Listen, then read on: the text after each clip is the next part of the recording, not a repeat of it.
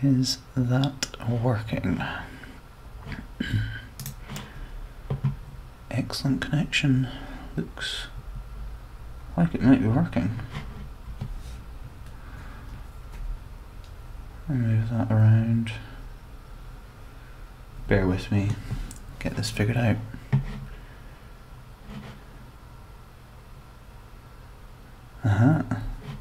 Looks good.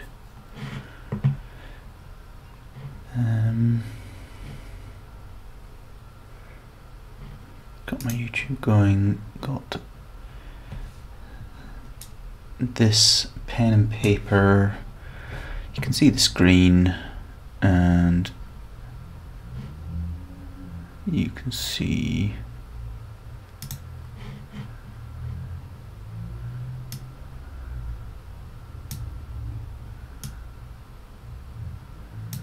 me. Hello, anybody who's watching.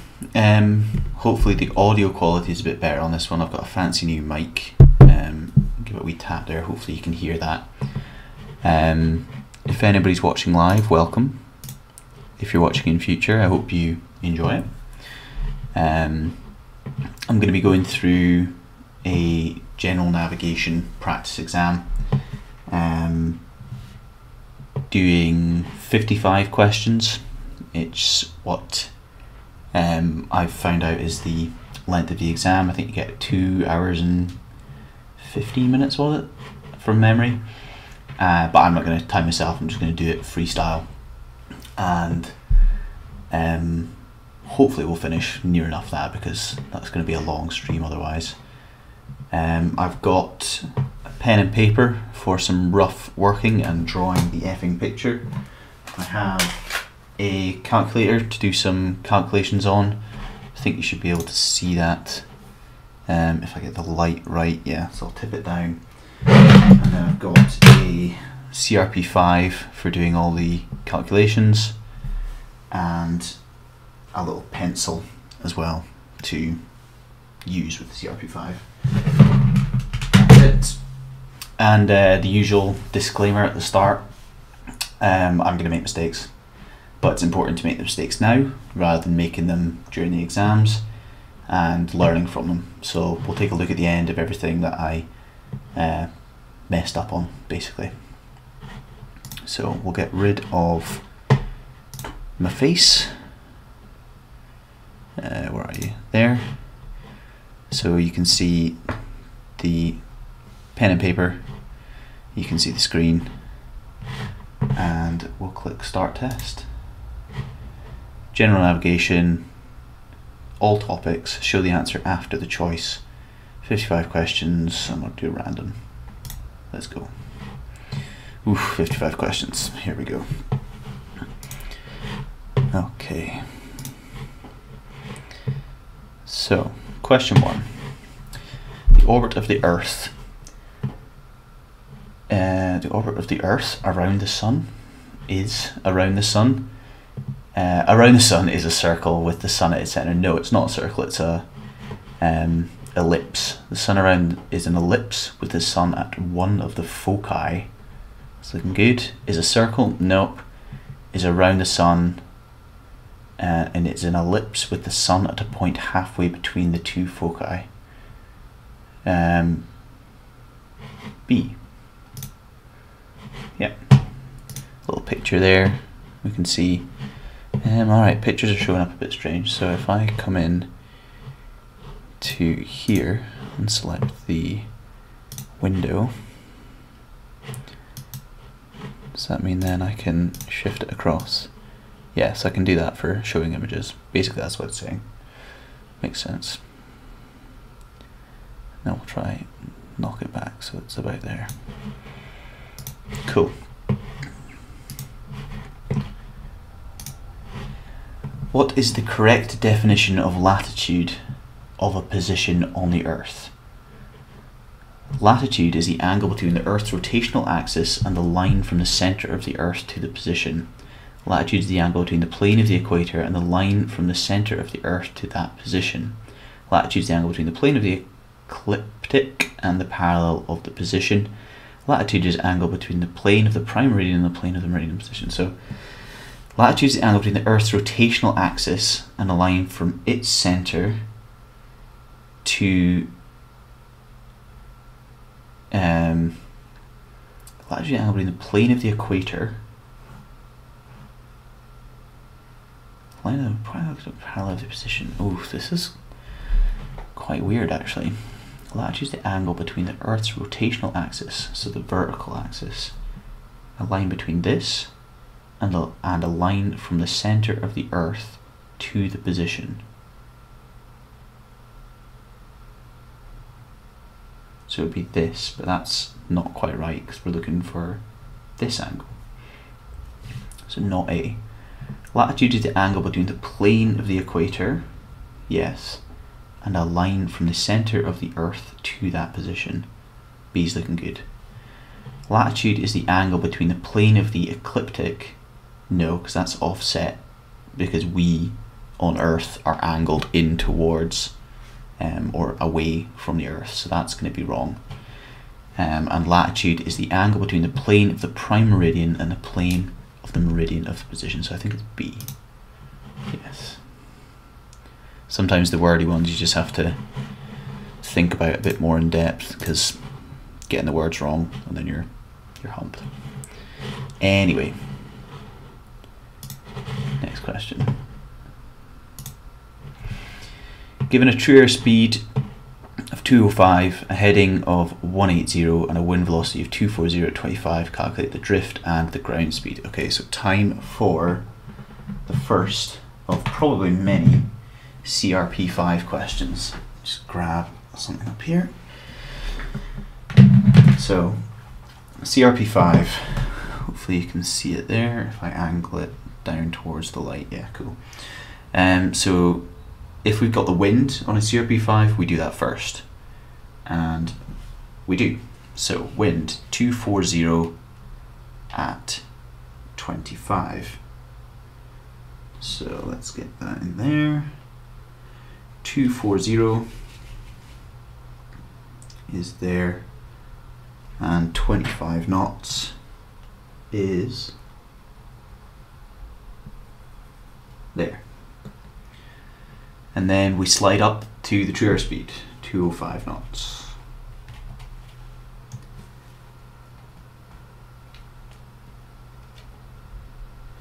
That's it on 205. And then we turn to the heading of 180. Or where are you? 180 over here.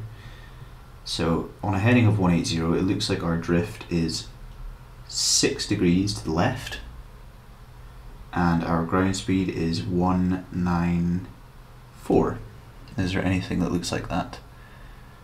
Yes, D, 6 degrees to the left, 194. Bosh. Next one.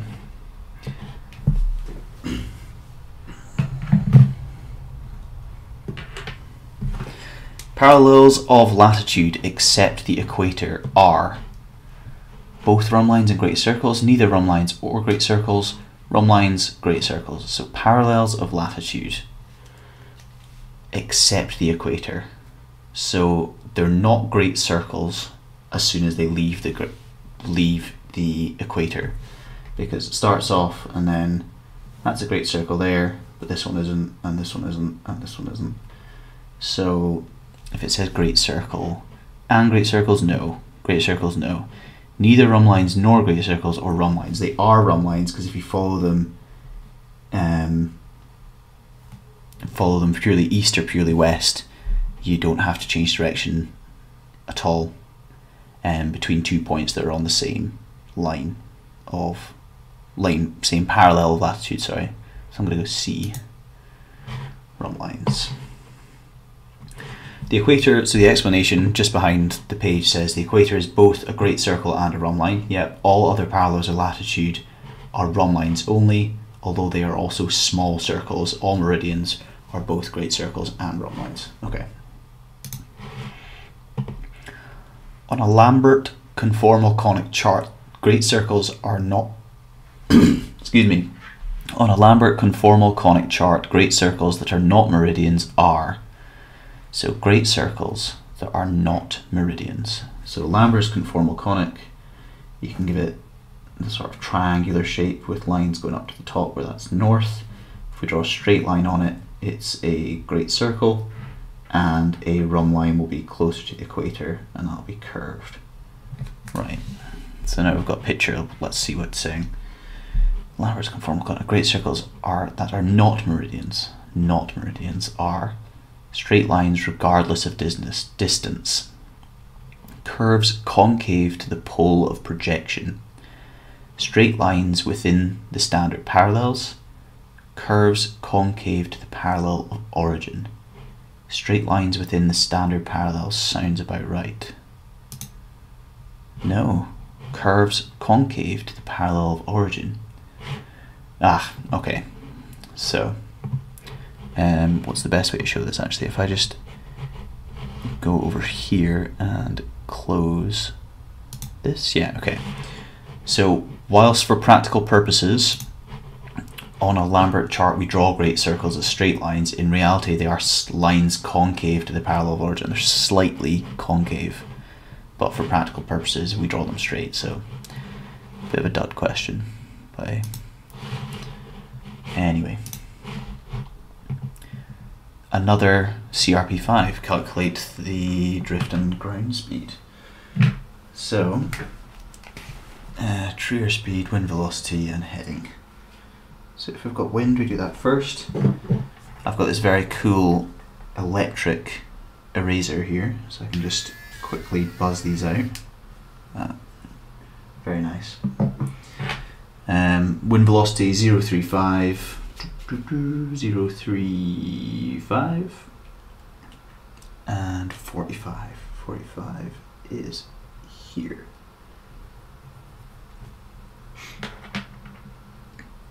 Then we go to the true airspeed, 250 knots. 250 knots. This thing can be a bit hard to do unless you slam it on the table or something, so bear with me. 250 knots. And then a heading of 029. Heading 029 is just there. And that looks like a drift of only 1 degree with a ground speed of 204. 1 degree to the left and 204. 205 for option C, close enough. There we go.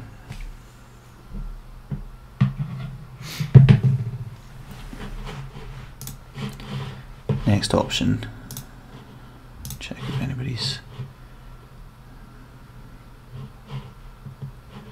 Well, there are people watching live. Welcome. Cool. Let's go back. Sorry, I'm just concerned that the audio might not be good because of the last stream. The audio was crap. So I'm just double checking every so often to make sure that the audio is okay. If it is okay and somebody was watching live, please give me a shout. Just give me a thumbs up or something. Anyway, back to the task at hand, the actual doing of the exam. So what is the approximate scale at 22 degrees north on a direct Mercator chart if the scale at 35 degrees north is 1 to 200,000? So with scales, the easiest thing to do is think of it as ABBA. So A, B, B, A, A, B, B, A, and you go with the scale at A times the cosine of B equals the scale at B times the cosine of A. So a scale at A, okay, is 1 to 200,000. That's 1 over 200,000. Times cosine B, we're looking for that, which is 22 degrees north, at 22 degrees north. So cosine 22. Scale at B, that's the thing we're looking for. And at cosine of A would be 35. Okay, so do that calculation. So we've got 1 over 200,000 times cosine 22. So we do cosine 22 divided by 200,000, right? And then we divide that by cosine 35, because we're bringing that down and across.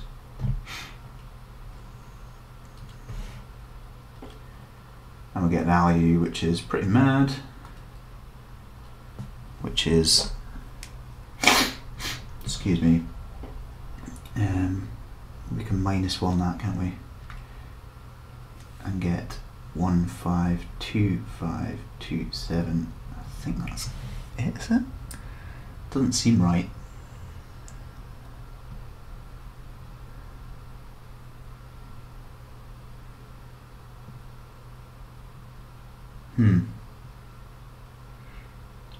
Okay, let's try again without doing the 1 to 1 over. Let's just go 200,000 times cosine 22.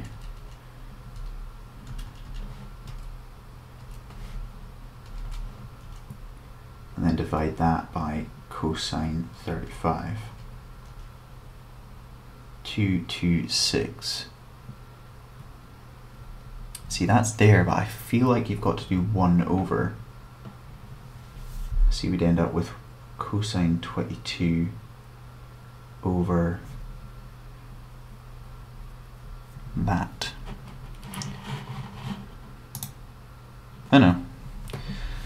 Why was I getting confused there? Let's read the explanation, shall we? We get rid of you.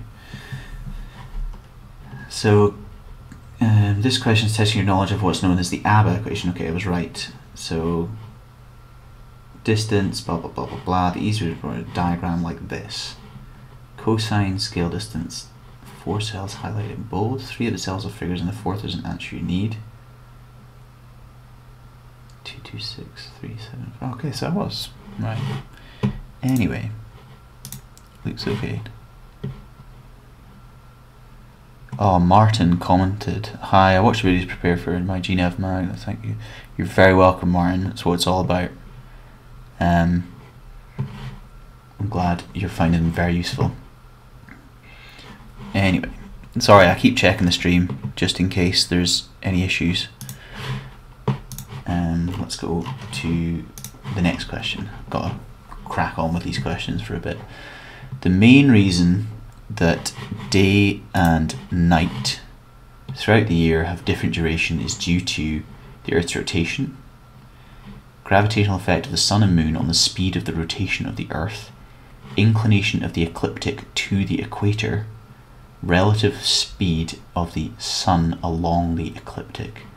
So it's the tilt of the Earth. So the inclination, the tilt of the ecliptic plane is the like the orbital plane to the equator. It's actually the equator that's inclined to the ecliptic, but see. Position A, position B, for the route from A to B, the run line distance is this, great circle direction is this, run line distance is this, great circle. So we're either working out the run line distance or the great circle. So we'll do the run line distance first, because that's departure. Departure, the equation for that, we use the change in longitude. We multiply that by 60 to get the distance in nautical miles at the equator, and then we multiply that by the cosine of the latitude and get like a factor of how much smaller it is. So let's just do that. So departure, dep. Oop, I've hit a miss thing. There we go, departure equals the change in long times 60 times the cosine of the average latitude. In this case it's the same, which is 30. And the change in longitude, we can use our calculator very easily. 17523 to west to position B, which is east. We're going over the anti-meridian. So we're going to go up towards 180 degrees west and then back down. So the easiest way to do that is probably to take the value 180, take away the westerly value 175 degrees, 23.2 minutes. We get 4:36:48, 4:36:48, and then we do the same with the other side and add the two together. So 180 take away 173:48.1, and we get 6:11:54, which we can add on 4:36:48, and that's a value of 10 degrees 48 minutes and 42 seconds. And we can multiply that by 60, and we get a value of what's that going to be? Yeah, 648.7 multiplied by cosine 30. Sorry, cosine 30, and you get 5. If you're going to make it for us, so that's going to be 561 and 47. So you think about if it's base 60, 0.1 equals 6 of these minutes, so 48 would be 0.8, because 8 times 6 is 48. Hopefully I've explained that in a way that makes sense. So run line distance looks like it's 462 nautical miles, which would be option C. Yes, cool.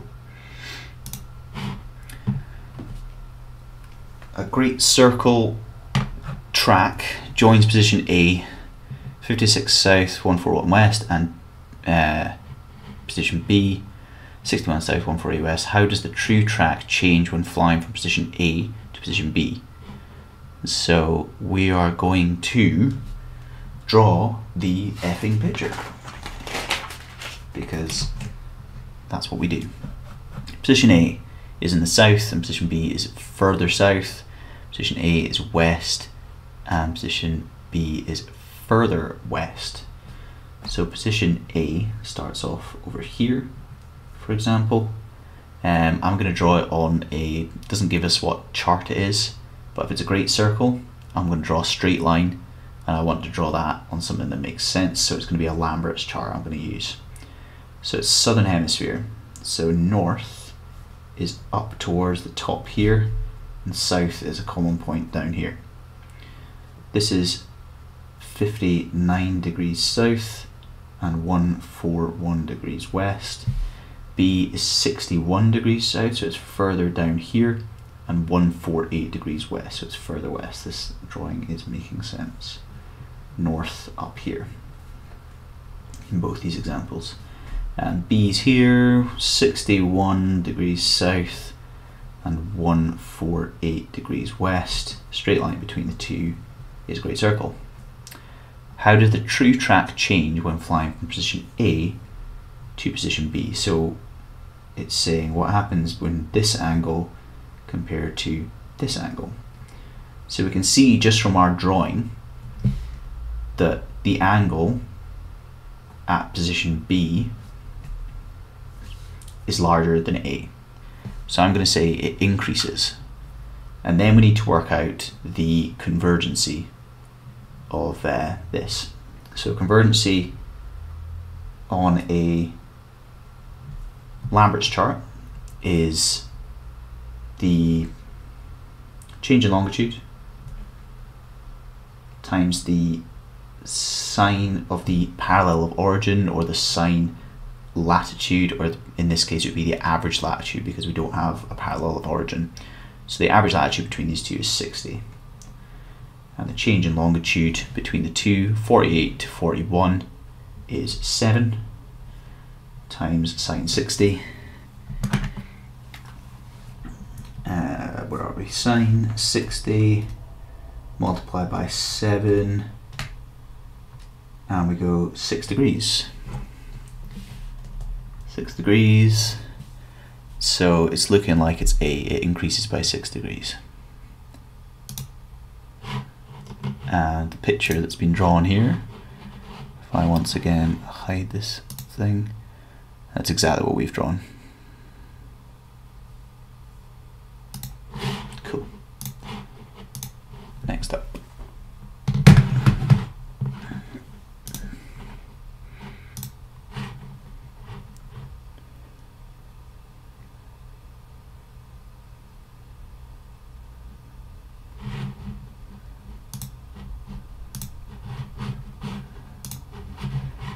Sorry, I was just having troubles.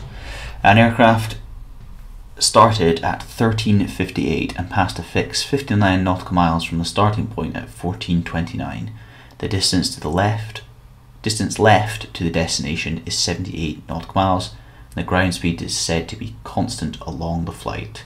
So we're working at the ground speed, and then we're using that ground speed to tell how far we've covered. So we're how far along? 59 nautical miles.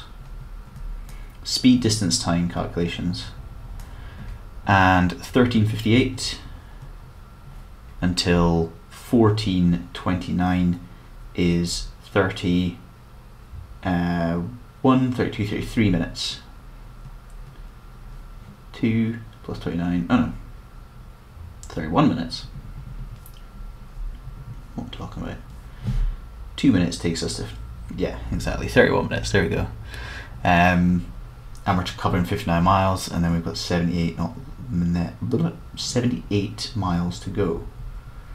So speed equals distance over time.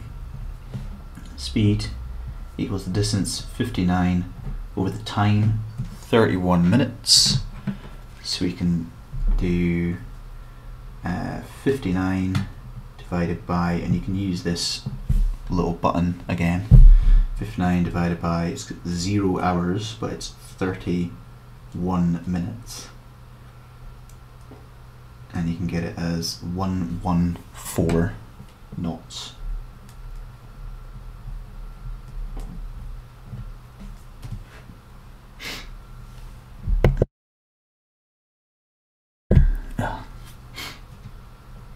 And then we use that speed in the next one. So 114 equals 78 time 78 divided by this, 41 minutes pretty much. So plus 41 minutes onto 1429, that's 1430, then it's 1500, then it's 1510. So that's A. Yes. You're on an airfield, elevation 2,000 feet, QNH 1003. You want to climb to flight level 50. Your rate of climb is 1,000 feet a minute. Your TAS is 100 and you have a headwind of 20. What's the distance it takes to get to flight level 50? Okay, so there's a bit going on here. QNH is 1003. And we're at 2,000 feet, so that is a starting point. 2,000 feet,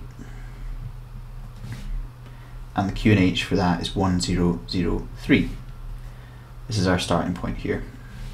You want to climb to flight level 50. So flight level 50 is based off of 1013, which will be lower down today. So 1013 is going to be 10 hectopascals lower down. 10 times 27, or 30 if you want, 27 is a little bit more accurate, is 270 feet. That's every hectopascal we go down, every hectopascal is a change of 27 feet. So if we're going down to 1013, 10 times 27, 270 feet. So then, if we want to climb up to flight level 50, we're actually climbing up to 5,270 feet. Okay, So flight level 50 equals 5,270 feet.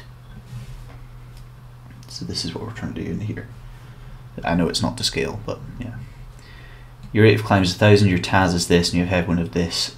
So we're actually looking to climb 5,278 minus 2,000. 3,270 feet is what we want to cover. And then we've got a equation that we can use where we've got the ground distance, ground speed, time, and the verticals as well. So 3,270 is our vertical. 3,270 is vertical. I'm trying to remember that.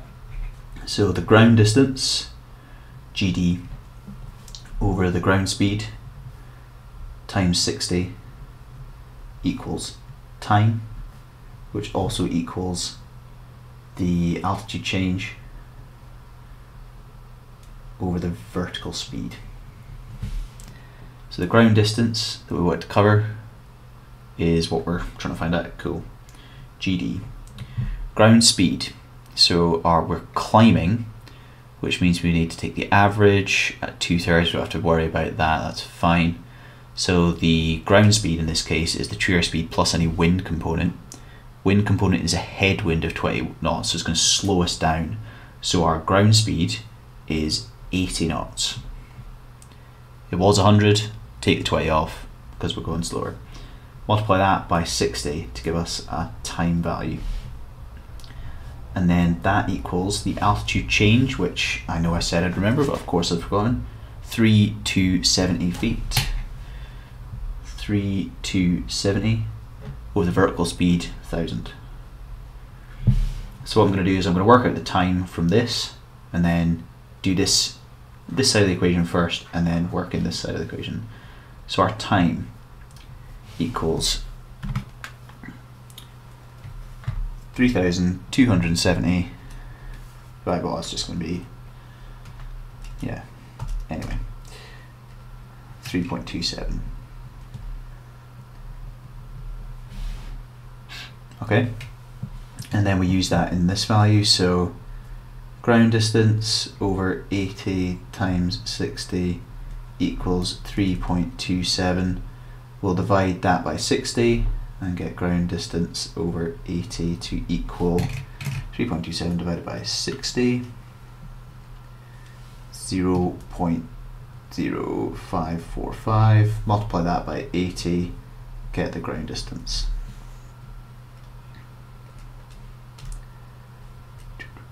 4.36. 4.4. No? What have I done? Airfield's pressure altitude 2,300. Okay, so they've done it the other way around. 2,700 feet to reach flight level 50. Ah, right. Because we're wanting to reach the exact flight level of 50, not 5,270 feet like I've said. So we actually have to apply, we have to think of the airfield altitude. Okay, yeah, that makes sense. There you go. We've learned something.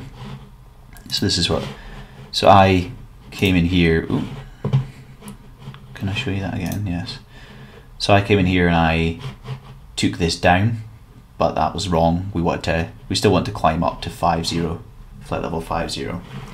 But you can see the 10 times 30 they've used instead of 27, and they're applying that altitude to the airfield elevation. Okay, cool.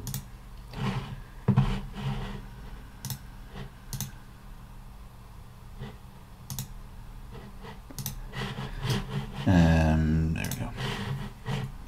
The declination of the sun is defined as so declination is like celestial latitude, I like to think about.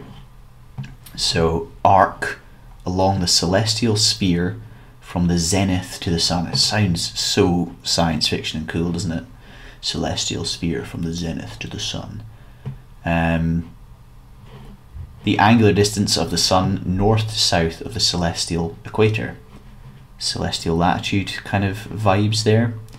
See an arc from the celestial horizon to the sun measured along the vertical line perpendicular to the horizon. Celestial horizon to the sun, declination of the sun, measured along a vertical line perpendicular to the horizon. But it's not an arc of the meridian of the sun measured from the nearest pole to the sun. It's not that one. So C or B. I think it's just north or south of the celestial equator. Yeah. Celestial latitude. Keep it simple. A Lambert's conformal conic chart whose standard parallels 54 and 59 is used for navigation. A straight line from A to B is drawn on the chart. The true course of the straight line track drawn on the chart. The true course of the straight line track drawn on the chart at B is. Okay, draw a picture. Standard parallels is basically going to allow us to find out the parallel of origin and get our convergency from that. So a straight line from A to B is drawn on the chart. In the northern hemisphere, we're going from 165 east to 145 east. Very east to not as much east. So A is 53 degrees north. A is over here. 53 degrees north and 165 degrees to the east. We're now traveling to B, which is 58 degrees north and 145 degrees east. We're in the northern hemisphere, so the lines point up like this to north up here somewhere. A straight line is drawn on the chart. A straight-ish line is drawn on the chart. And the true course of the straight line track is 301, so this angle in here, 301 degrees, and it is wanting to know what this angle in here is. So what we're going to do is find out the convergency, and then it looks like we're going to subtract it from the chart here. So convergency equals the change in long, so 165 to 145 is 20, and then we multiply that, by the sine of the parallel of origin. Parallel of origin in this case we're not given, we've got to figure it out. So it's going to be 54 plus 59 divided by 2, which I'm just going to do on the calculator because it'll be quicker than my head. 54 plus 59 divided by 2, 56.5. 56.5 sine of that equals that, multiplied by 20, and that is how much the angle will change by 16.7 degrees, let's call it. And we can see at 301, it looks like it's going to be smaller, just from our diagram, so 301 minus this, and there's no points, let's just call it 17 then. The answers have no decimal places, that's why I'm rounding. So 301 minus that, 284 degrees. Option A. Yeah, explanation exactly how I said. The following information is for an aircraft in the cruise at 1150 UTC. What will be the ground speed? Okay, UTC 1150, bit of a curveball there, I don't think that's very necessary. Track direction, temperature, calibrated airspeed. Okay, so what are we trying to find out? The ground speed. So we need to work out the true airspeed, and we've got calibrated airspeed. We're going to work out the true airspeed, okay, and then put it into the wind. So we're using both sides of our CRP5 calculator here. First thing to do is go figure out the ISA temperature at flight level 80, and then we can figure out what ISA plus 10 is. So sea level is 15 degrees, and for every 1,000 feet we drop by 2 degrees, So at flight level 80, it's going to be 16 degrees colder. Yep. So that's going to be -1 all the way up there. 8 times 2 equals 16, and we take that off. Yeah, so -1 degrees is the ISA temperature at flight level 80, but it's ISA plus 10, which means that the temperature at flight level 80 is 9 degrees. Right, so we're going to use that information on this side of the CRP5. Hopefully you can see that. If I hold it up, you can kind of still make it out, okay. So the airspeed window is where we're starting. So we've got a pressure altitude of 8,000 feet. So we're going to go all the way down to, that's 10,000 feet, 5, 6, 7, 8,000 feet. So I've got the 0 aligned with the value for 8,000 in terms of temperature. Hopefully you can make that out. And then we're going to spin that to the temperature, which is 9 degrees. So positive is this side, so that's 5 degrees, 9 degrees, just there. And then we've got a calibrated airspeed of 145. So calibrated airspeed is on the inner scale. You can see the CAS there. We're going around to 145, which is conveniently located up at the top. And the true airspeed is on the outside, you can see that there. So we're reading that off the outside scale. And that looks to me as if it is 163 knots. 163 is definitely the closest. So we'll go for 163 as our true airspeed. True airspeed equals 163. Okay, so we've got a true airspeed, we've got a wind velocity, we've got a track. We're going to find out the ground speed. So, get round onto the other side, cool rubber, and if we can, we put in the wind first. So it's 163, and the value is 15. 163 at 15. 163, and the value 15 knots is about there. And then we're going to slide up to the true airspeed, which we said was 163 knots. 163, 163. And then we're going to spin to the heading, which we don't have actually. So we'll put up the track at the top and then make some adjustments from there.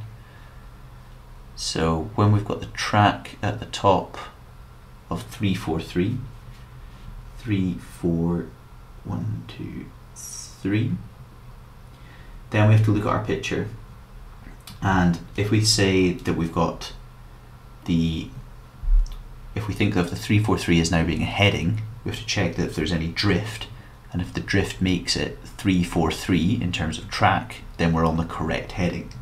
So if this is now a heading of 343, because remember that triangle, if you've watched the video on how to use the CRP5, I explain it in terms of a triangle.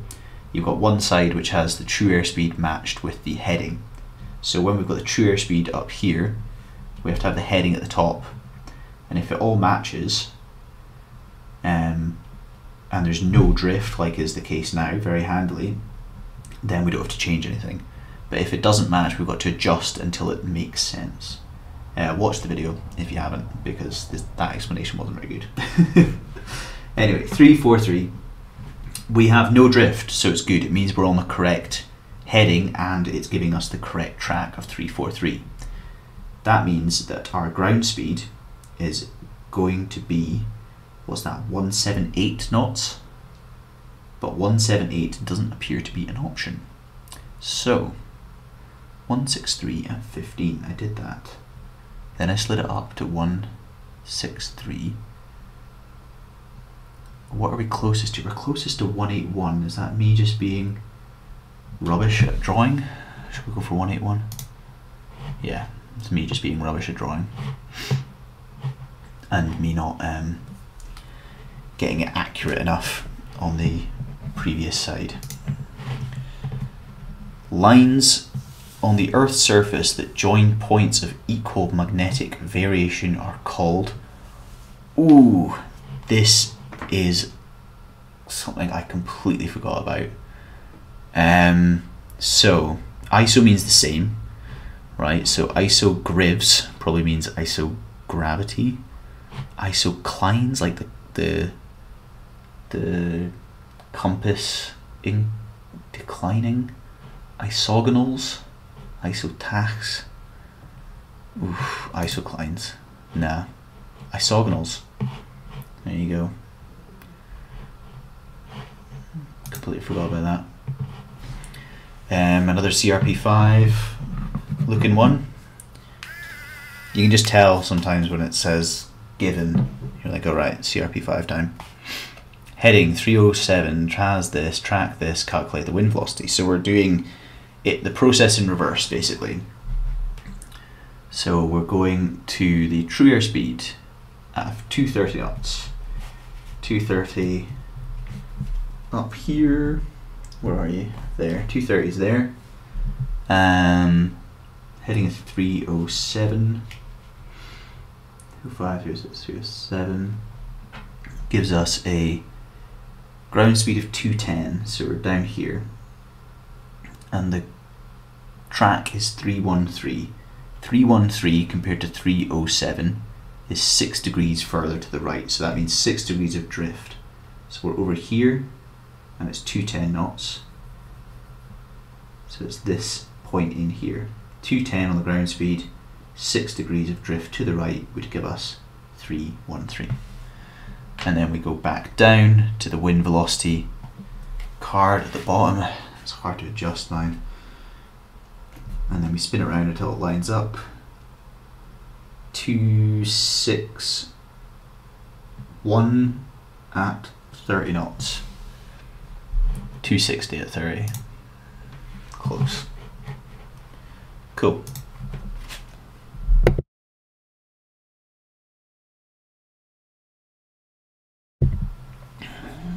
Parallels of latitude on a direct Mercator chart are parallels of latitude direct Mercator charts. They start off very close together and then they sort of spread out as we go apart. Straight lines converging above the pole. How can they be straight and converge? Arcs of concentric circles equally spaced. That would be Lambert's charts. Parallel straight lines equally spaced at the beginning, yes. Parallel straight lines unequally spaced. Well, they're unequal because they start to spread. Yeah, there we go. An arc follows a radial to a VOR DME station. At 10 o'clock the DME reads 120, at 10:03 it reads 105. The estimated time overhead the VOR DME station is X. Speed distance time. Okay, so to cover 120 to 105 is 50 nautical miles. So 50 nautical miles takes how long? 3 minutes. So we can work out our speed. V equals 15 over the time of 0.3, so that's, I'll just do it with the calculator instead of working it out. It's so much easier. It's more useful probably. So 15 divided by 0 hours and 3 minutes is 300 hours. That can't be right.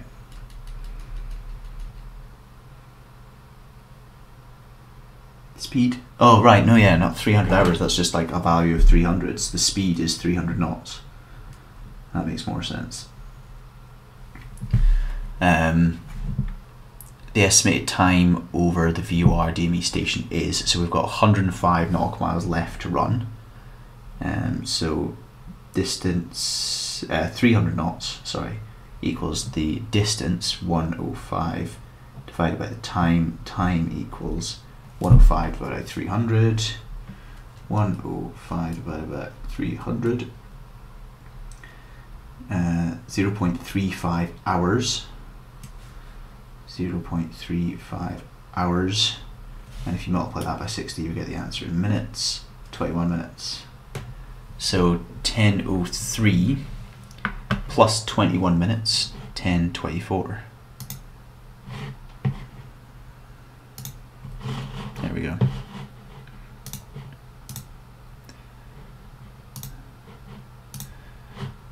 Cool.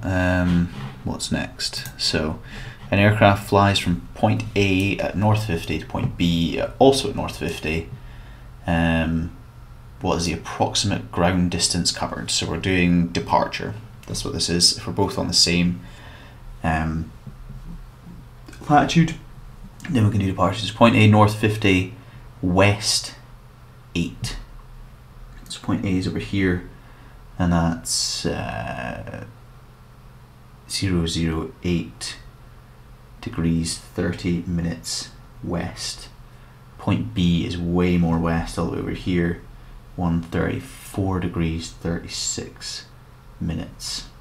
And so we'll work out the change in longitude here and then plug it into our departure equation, which is the change in longitude times 60, and then we multiply that by the cosine of the latitude. So change in longitude for this one, 134 degrees and 36 minutes, take off 8 degrees and 30 minutes. 126 degrees and 6 minutes, times that by 60, times that by the cosine of latitude. Cosine latitude is cosine 50. 126.6 times 60 times cosine 50 equals 4863. 4863. And then, is there anything that's even close to that? 4863. Have I done these the wrong way around? 134 degrees, 36 minutes. Take away 8 degrees and 30 minutes. 126.6, or 126.1 that is,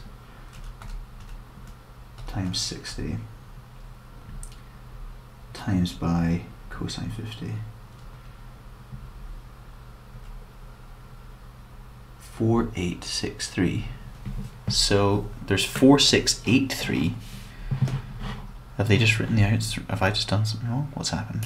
4683. What? Approximate ground distance it has covered.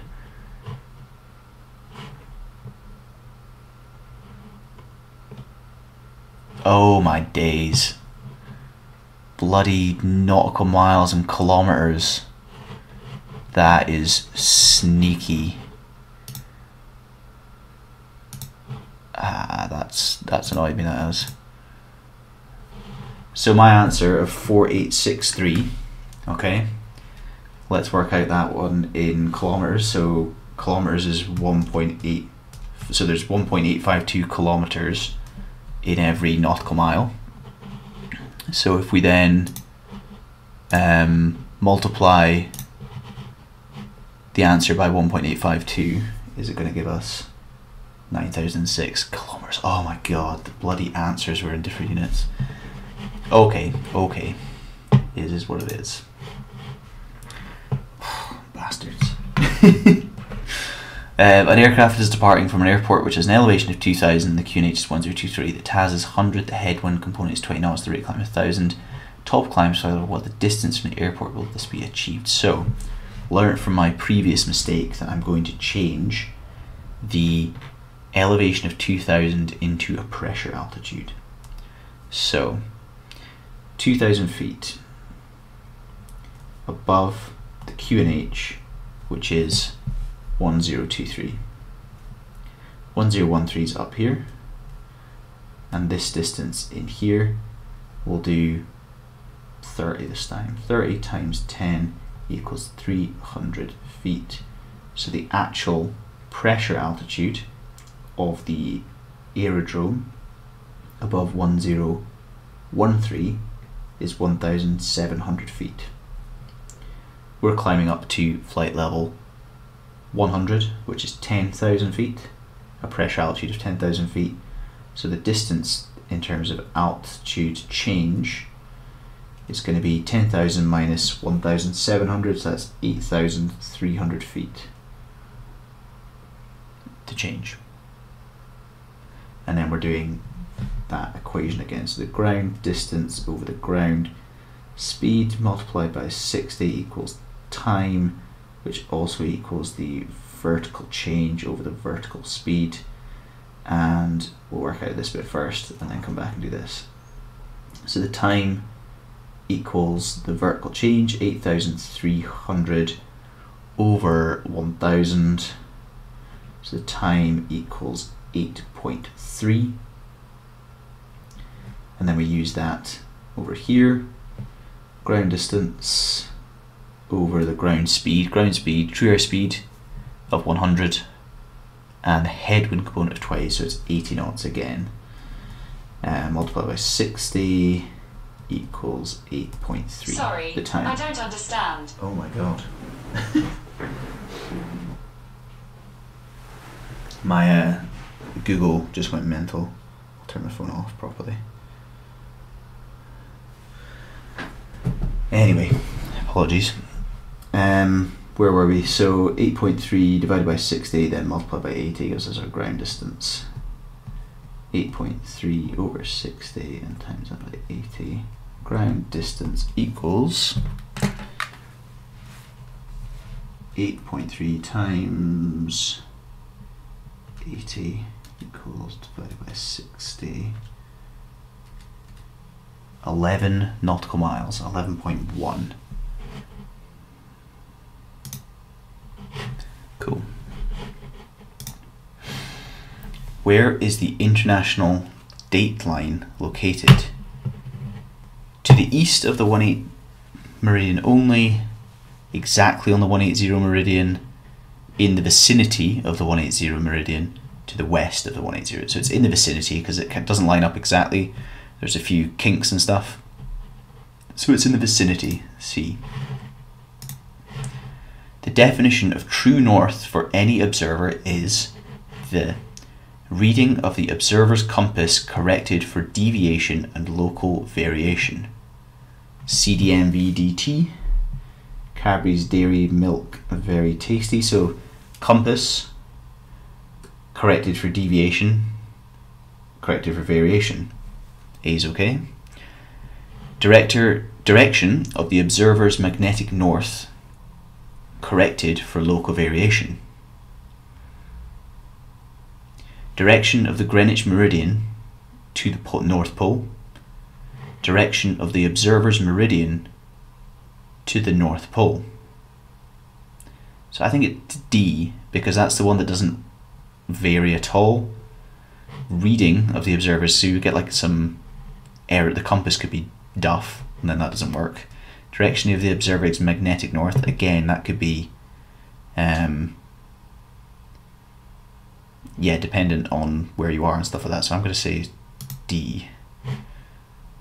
So yeah, you follow the line of meridian up and they all converge at the top at the North Pole, the true North Pole. 24. The charted values of magnetic variation on Earth normally changes annually due to a reducing field strength causing numerical values at all locations to decrease. That's wild. Numbers can go up as well as down. An increasing field strength causing numericals to increase. Yeah, that's wild. Magnetic pole movement causing numerical values at all locations to increase. Magnetic pole movement causing numerical values at all locations to increase or decrease. So the molten core of the Earth is moving around all the time. So the magnetic pole moves and it can cause numbers to either decrease or increase. D.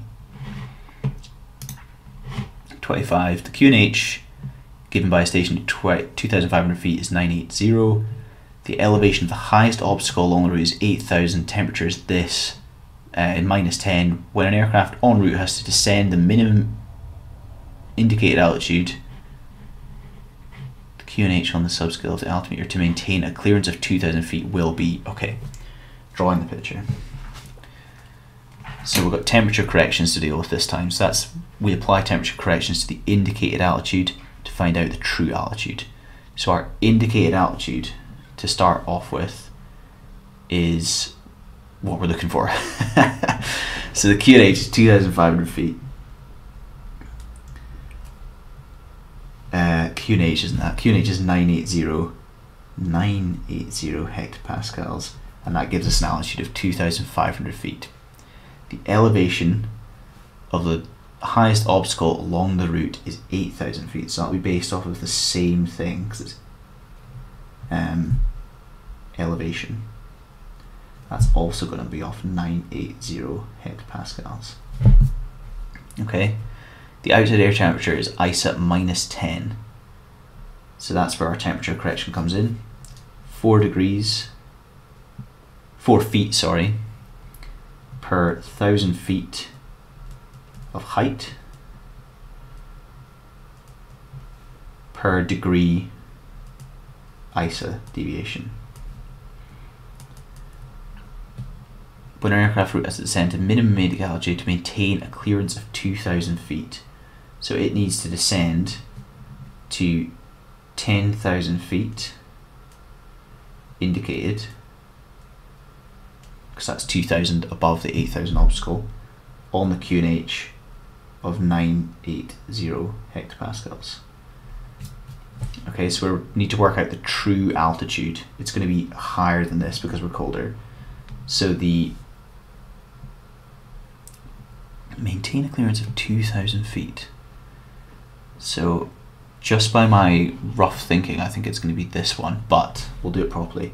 So ISA deviation is 4 feet per 1,000 feet of height. So 1,000 feet of height between 10,000 feet, because that would maintain the 2,000 feet change, would be 7,500, 7.5 per 1 degree of ISA deviation minus 10.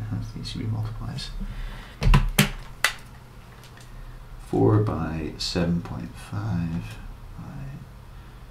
10 is 300.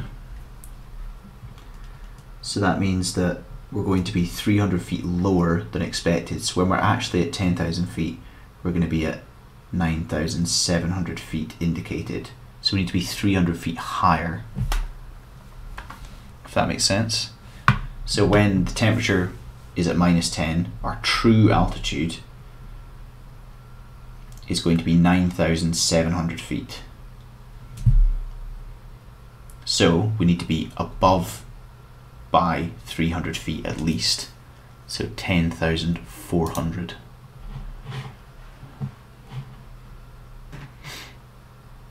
All the layers become squished together in the cold, so we've got to go above where we think. An island appears 30 degrees to the left of the aircraft's longitudinal axis.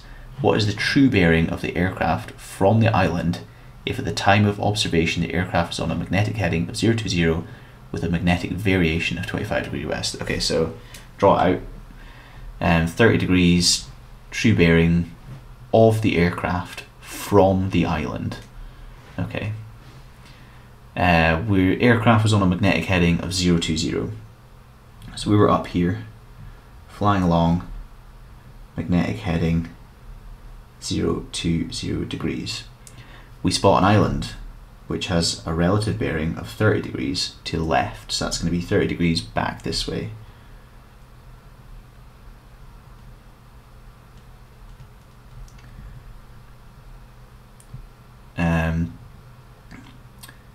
Magnetic variation is 25 degrees west. So the magnetic bearing, should we convert it to true first? That's maybe the way to do it. So magnetic north, true north. Maybe this, what's the best way to do this? Calculate the angle to the island. Apply the variation there.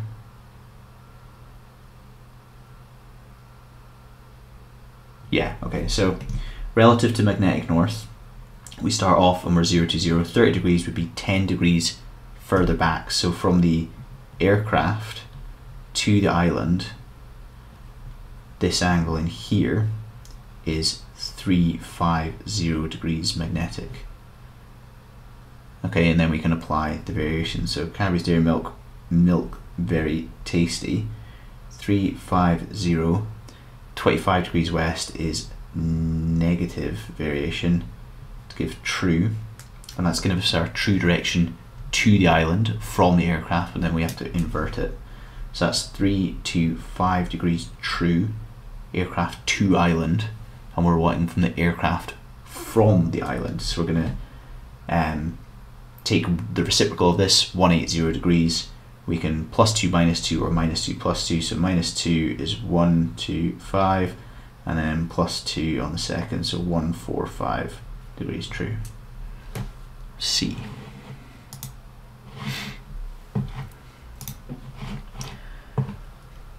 "5 hours, 20 minutes and 20 seconds corresponds to a longitude difference of," okay, arc to time, basically. So we can say that for every 15 degrees that we change, it's 1 hour. Okay, and every degree that we change drops down to 4 minutes. So we are 5 hours, so 5 times the 15 for a start. 5 times 15, 75. 75 degrees of longitude to start with. 20 minutes is going to be 20 divided by 4. It's 5, isn't it? So 5 minutes. No, that's, sorry, then we add those degrees on, never mind. So 75 degrees in terms of the hours, and then 20 minutes of time equals 5 degrees of longitude, so that would be 80 total. And the 20 seconds, well, if you think about a degree is 4 minutes, that would mean that 1 minute of time, it's confusing when you're talking about longitude and time and stuff like that, because there's minutes and degrees and seconds and stuff like that, both. But bear with me. So 1 degree longitude change equals 4 minutes. So therefore 1 minute of longitude change equals 0.25. No, 1 minute of time is 0.25 degrees, and then 20 seconds would divide that by a further 3, and you get 0.083, which is probably unnecessary because it's going to be 0.05. Yes. Confusing. A ground feature appears 30 degrees to the left of the central line of the CRT of an airborne weather radar. If the heading of the aircraft is 355 and the magnetic variation east, the true bearing of the aircraft. This is similar to what we just did. Get a new page. A ground feature appears 30 degrees to the left of the centre line of the CRT of an airborne weather radar. What's the CRT? Just like the cathode ray tube, like the TV screen? If the heading of the aircraft is 355, the magnetic variation of 15, the true bearing of the aircraft. So 355 up here to 355 degrees, and that's from the weather station to the ground. Ground feature appears 30 degrees to the left of this. Oh, that was just our heading, never mind. So 30 degrees to the left of this is 525, 325 even, 325 degrees magnetic, weather station to ground. Magnetic variation 15 degrees east, Cadbury's Dairy Milk, very tasty, 325, variation east is positive, so plus 15 equals true, that's 340 degrees true, weather station to ground, weather station to ground. The true bearing of the aircraft from the feature, so again we're doing reciprocals, -2, +2, 160 degrees true. B.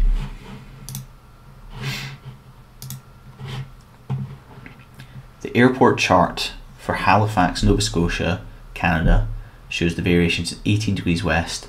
The final approach track for the ILS to the runway 23 is given as 233 degrees. The drift on final approach is 6 degrees right. What is the true direction of the final approach track? The true direction of the final approach track, the drift on final approach is 6 degrees right. Okay, why is it giving us that drift information? Drift information is a bit of a trick there, I think, because it's not asking for heading, so drift is kind of unimportant for us. So runway 23, runways are always given as magnetic because it's a ILS is, I don't think I actually covered that in my nav aids, but that's more specific. It's like a VOR that's very sensitive and works on runways, basically, if you've not heard of them before. Instrument landing system. And because it's a radio beacon, it gives off magnetic signals. So this is a very simple Cadbury's Dairy Milk, very tasty variation and deviation sort of stuff. So magnetic variation, true. The variation is 18 degrees west, that's negative. And the ILS for runway 23 is 233. 233 degrees minus 18 equals true.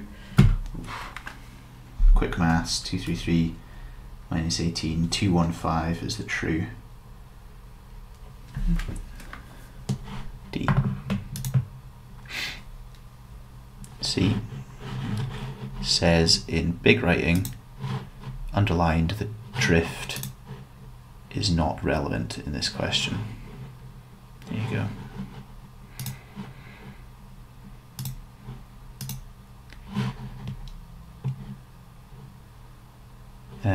Somebody's asking, apologies, I keep on checking the YouTube like comments every so often just to see.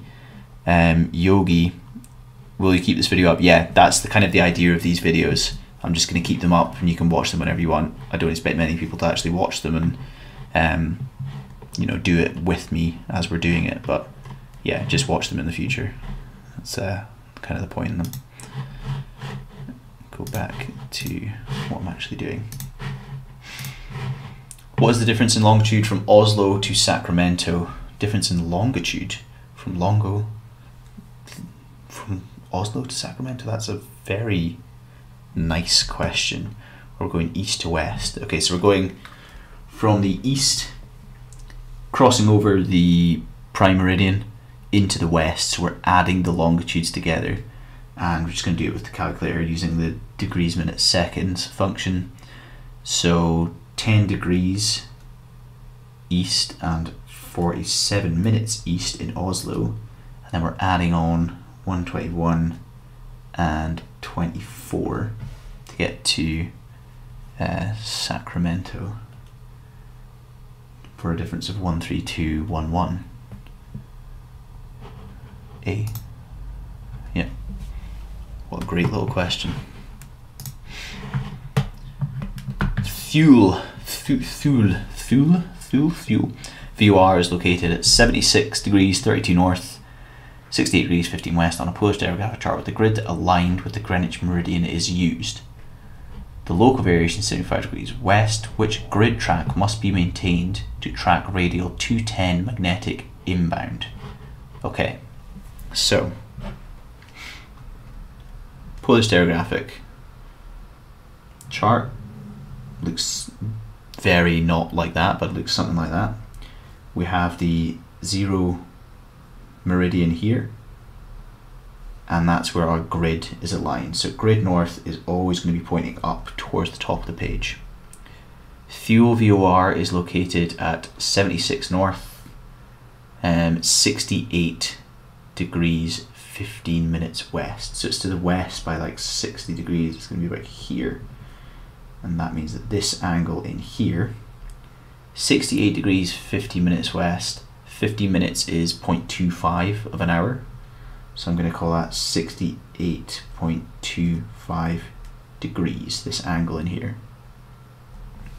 68.25.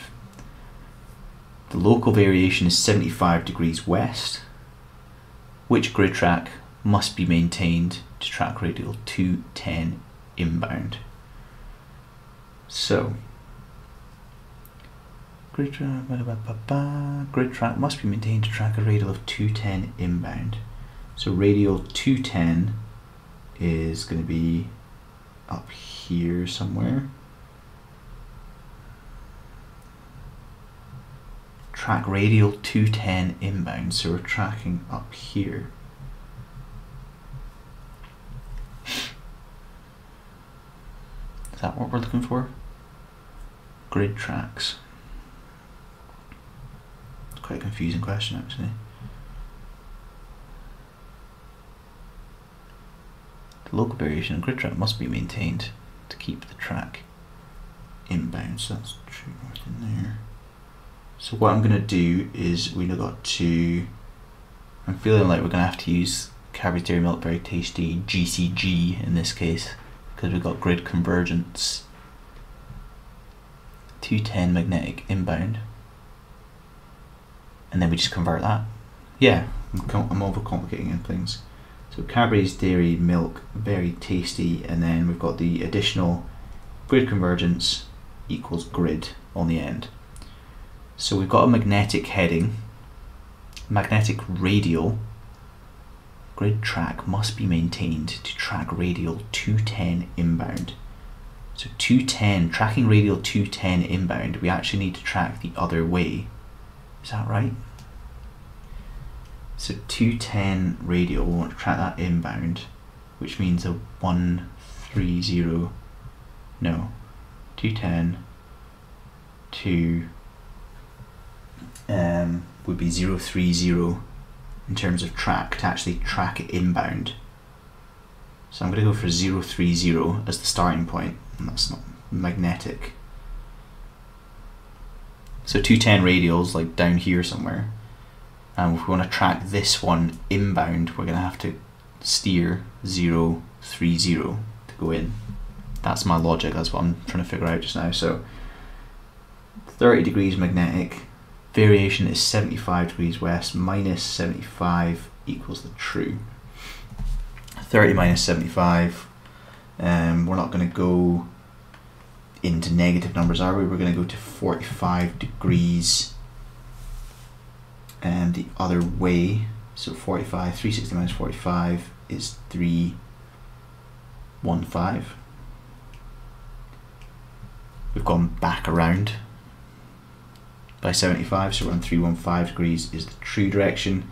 Grid convergency, the true north is to the east of grid north, so it's easterly grid convergence. So in this case we've got 315 plus the easterly grid convergence of 68.25 to give us our grid direction. Grid direction 315 plus 68, let's call it 383, which doesn't make any sense because it's more than 360. 23. I'm going to go for option D. Yes. Right, let's see what it's drawn as a picture. Hopefully show you guys this. So yeah, roughly what I drew. So I drew the prime meridian, we're at 68 degrees more or less off to the side. We're tracking the 210 radial inbound of, yeah, coming in like this.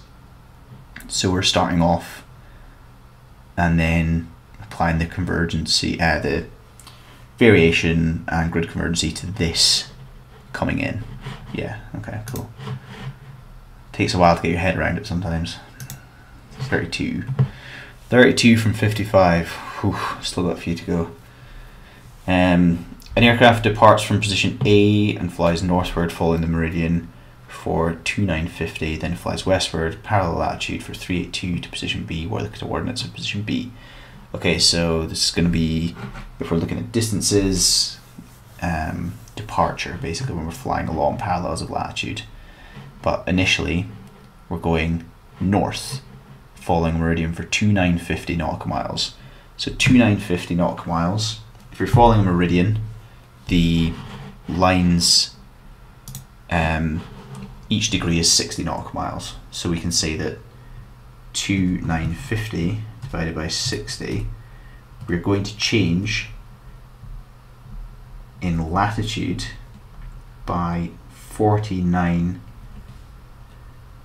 degrees and 10 minutes. We're in the south hemisphere to start off with, and we're flying north. So what I'm going to do is I'm going to take the value that we have for our position A, so that's 4 degrees and 10. I'll take that from our answer and get to 45, because we've covered 4, 10, and then we're covering another 45 to get up to this. So our final longitude of position B, sorry, final latitude is 45 degrees north. Cool. B and C both have 45 degrees north. And then we're working out the departure. So departure equals the change in longitude multiplied by 60 times the cosine of the latitude. We've got 60, we've got cosine of latitude because it's 45. We don't have the change in longitude, but we do have the departure, which is 382, and then we'll just rearrange this. So 382 divided by 60 times 45 equals the change in longitude. 382 divided by 60 times 45, 0.14. That doesn't seem like very far at all. 0.14. 8 minutes. Is that possible? I suppose it is. Yeah, they're all quite close. Okay, so 8 minutes 30 seconds, so it's 8.5 minutes we've flown. And it flies westward, so it's going from 178 degrees west, I knew it would do something like this, and 22 minutes, and we're only flying for 8 minutes more. Okay, so we're going to go to 178.30. Is that making sense? No. It was 0.14. What have I done here? Oh, I just did 45, I didn't do cosine 45. Okay. So, I forgot to take the cosine 45 here. That's why my answer's all weird. So, that's good that we spotted that. Cosine 45 gives us a value for this. Multiply that by 60 to get a value for this. Then we'll divide 382 by this number. 9 degrees change in longitude to the west. So we're going to fly over the 180 meridian, and we're going to fly over it by about 7.5 minutes. Well, I can tell it's going to be this one because we're going to fly over to the east.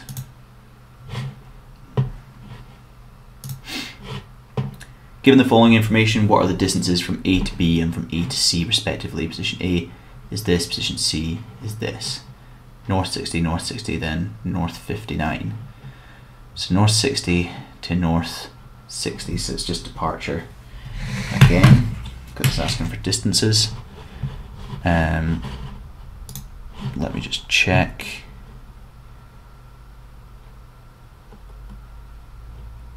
Sorry, I'm just reading some comments now. GG's, John Paulson, thank you very much. Tylox's I have a question. Is the ATPL question bank are good for the 2020 syllabus? I think so. I'm not sure what syllabus I'm doing. I just clicked on question banks and this one came up and I searched for it, so I wasn't, yeah, I think they'll be alright. Some of them will be updated, I'm sure some of them won't be, but yeah, should be okay. Anyway, back to the actual meat. Given the following information, what is the distance from A to B? Departure. Okay, so departure equals change in longitude, north 60, west 20 to west 21. That's 1 degree change, times 60, times the cosine of latitude, cosine 60, is half. Just know that from being sound. So 60 times half, departure is 30, so it's 30 nautical miles for the first one. And from then to A to C. So A to C, departure equals A, north 60, west 20 to west 20, but it's further south, it's going to be 6, so we're just flying straight along a meridian, so it's 60, C. Double check. At 1400 UCC, an aircraft 550 nautical miles from point B is requested to reach point B at 1525 UTC. Present cruise conditions are flight level 290, ice temperature minus 44 degrees, wind component minus 70. What is the required Mach number to comply with the specified time? Speed, distance, time, but more complicated, pretty much. So 1400 UTC. What am I doing here? Let's just think about this for a second. 550 miles per hour, B is right to be at 15. So we're working speed, distance, time. We could work out our required ground speed to do that, and then work out backwards from that. Yeah, so we're working out our speed, distance, time, and then we'll use that ground speed to calculate a true airspeed, then use that true airspeed to calculate a Mach number. V equals d over t, speed, distance, time. V equals distance, 550, over time, want that in hours if possible, 15, yes, that's 1 hour and 25 minutes. Let's do this in the calculator. 550 divided by 1 hour and 25 minutes.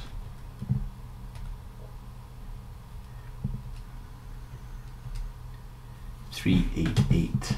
V equals 388 knots. And that's our ground speed. Wind component is minus 70, so our true airspeed is 70 faster than that. True airspeed equals this plus 70. True airspeed is 458 knots. Present cruise conditions at flight level 290 or minus 44 was required Mach number to comply with the specified time. Okay, so we've got a true airspeed from our ground speed. We've got a CRP5 with a Mach indicator somewhere here, Mach index. Where's it? You can see that just there. Outside air temperature is minus 44, so that's minus 44 degrees, just below that. Our true airspeed, 458. I calculate it as 45. It's going to be 458 there. So it looks like on the Mach number, which would be on the inner scale, it's about a Mach of 0.81, but that's not there. Minus 44 degrees on the Mach number index. Wind component is minus 70.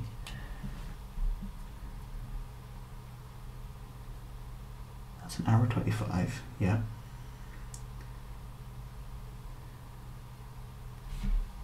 .85 is the closest, but it feels like that's too far away. True airspeed, okay, I forgot to do the compressibility stuff. So when we're above 300 knots, we have to do compressibility errors. So we are above 300 knots, 458 knots. Compressibility effects we do in this window, but I've not even done that. Minus 44, 458 knots, 458, looks like it's 8 point something, 0.8 something. Let's go 0.85, no, 0.77. Ground speed equals, right, I'll show you the screen here, see what I did wrong. Allocate time 1 hour 25, required ground speed 388 knots, that's what we got. Required TAS is 458 knots, yes. Align minus 44 with the arrow in the Mach index window, that's what I did. Where are we? Mach index minus 44. TAS 458 on the inners.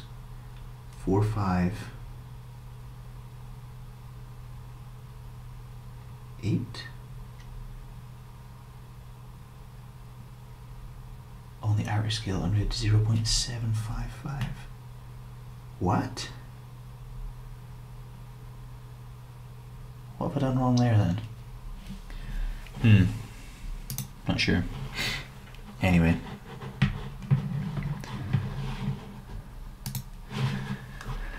At 10 o'clock, your position on the 310 radial at 40 nautical miles is on the 310 at 40 nautical miles from a VOR. At 10:15, your position from the same VOR is on the 040 radial, also at 40 nautical miles. What has been your magnetic track and ground speed? Okay, so your position on the 310 radial to start with. 310 is going to be out here somewhere.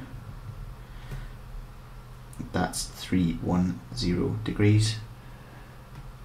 At 10:15, your position is on the 040, so it's over here, 040 degrees, and it's also at 40 nautical miles. 40 nautical miles, 40 nautical miles. Same distance. That's what those little equal things mean. What has been your magnetic track and ground speed? So what we can do here is, this is going to be an equilateral triangle. So if we work out this angle in here, we'll be able to work out these angles. And yeah, we should be able to work backwards from there. Is that right? Yeah, so 310 to 360 is 50 degrees, then to 40 is 50 plus 40, that's 90 degrees. And then these other angles in here will be 45 each. So, what am I doing then?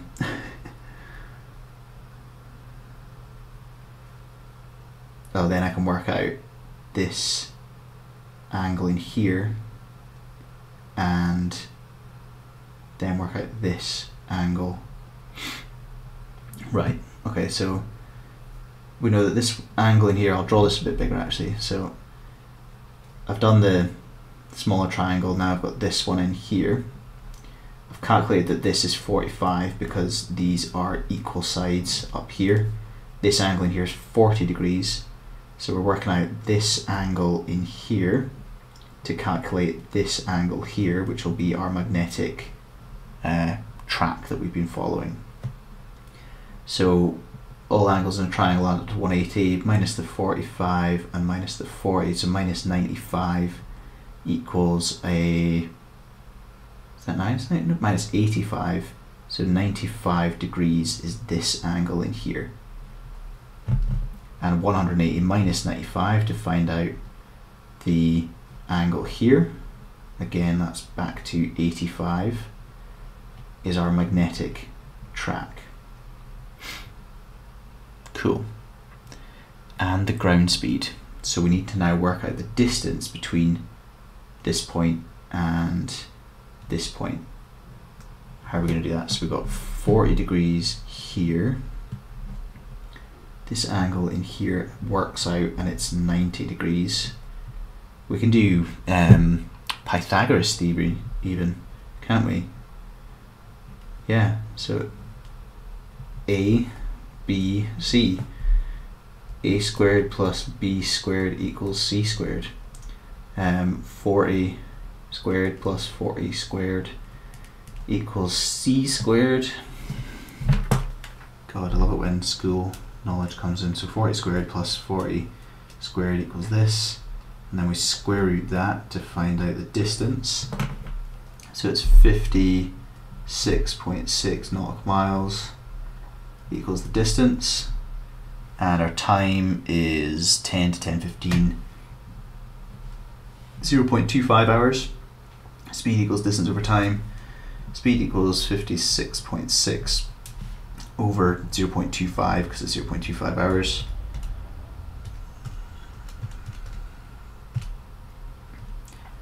226 knots and 85 degrees magnetic. Please tell me there's one that looks like that.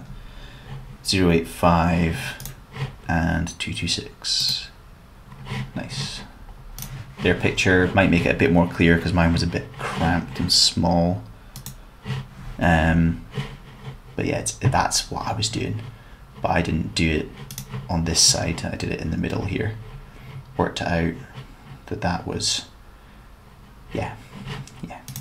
Came to the same answer, didn't we? Refer to image which aeronautical symbol indicates a flight information region boundary. Oof. Right. So 1354135 or 1. I'm pretty sure it's 1. Yeah, that's just something that you look at some charts. That I don't know how I knew that, but that's just from looking at charts all day. It's kind of seeped in. There you go. Right, before I do this, let's have a check at the if anybody's said anything. BX7, are you an airline pilot? I am, yes. I work for a company in the UK. Was working yesterday actually. Went down to Fuerteventura and back, which took a few hours. It's down in the Canary Islands.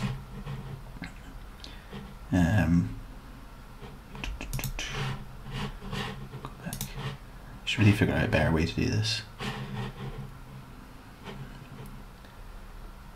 Third screen. Cool. So given true airspeed 225, heading is 135, wind velocity is that. Calculate the track and the ground speed. So given, whenever I see given, I think of CRP5. Look at this rubber. This is very cool, this thing. If we've got wind, we do that first. So get our wind card, slide that in. Are we on the slow speed side? True airspeed is 225, yeah, so we'll be fine on this side. Make sure it's the right way up. Wind value of 090 at 60. Oof, maybe I'm not going to be okay, so alright. Oh no. 090 at 60. 090 is the direction. Direction first, Grant. You should know that. 090 at 60 knots. X marks the spot. See that there? Slide up to the true airspeed, 225 knots. 225 knots there. And our heading was 123. 123, just there.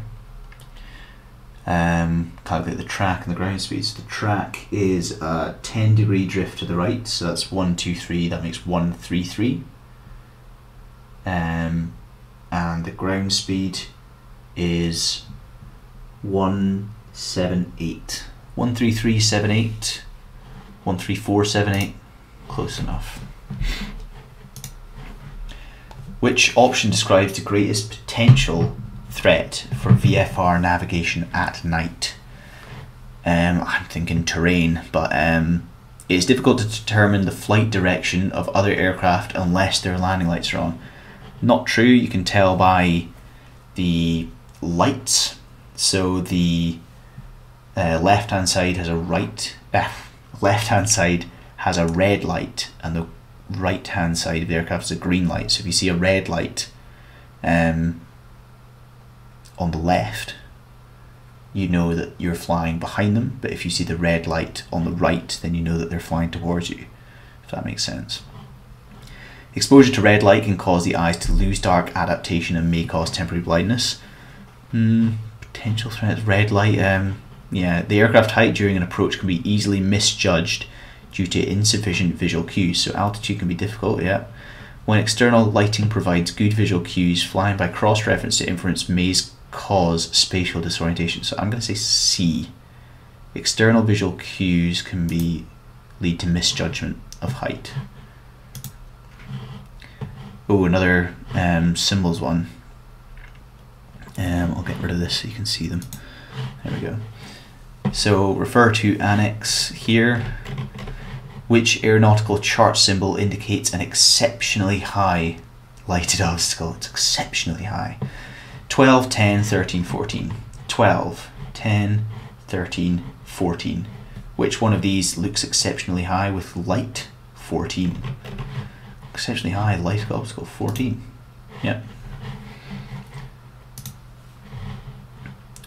What is the distance? What is the Earth distance of 1 degree of longitude at latitude 60 degrees south?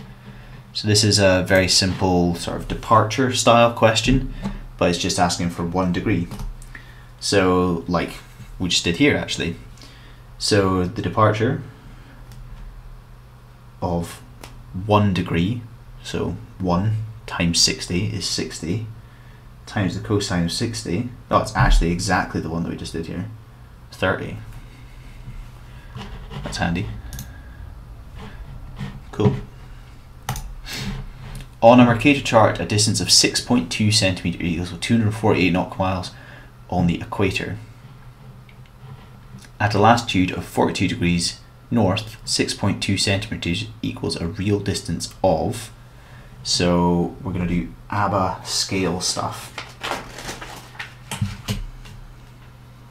Okay, so ABBA. Scale at A times cosine B equals scale at B times cosine of A. First things first, we have to work out what the scale is. So 6.2 centimetres equals 248 nautical miles, which equals 248 nautical miles. If I times that by 1852, I get the answer in meters. So it's this many meters. So I'm not going to bother writing it down because I'll probably lose my space. This many meters. If we times it by 100, it's that many centimeters. 6.2 centimeters equals this. And then if we divide by 6.2, we'll find out the value for 1. Divide that by 6.2, and we get 7408000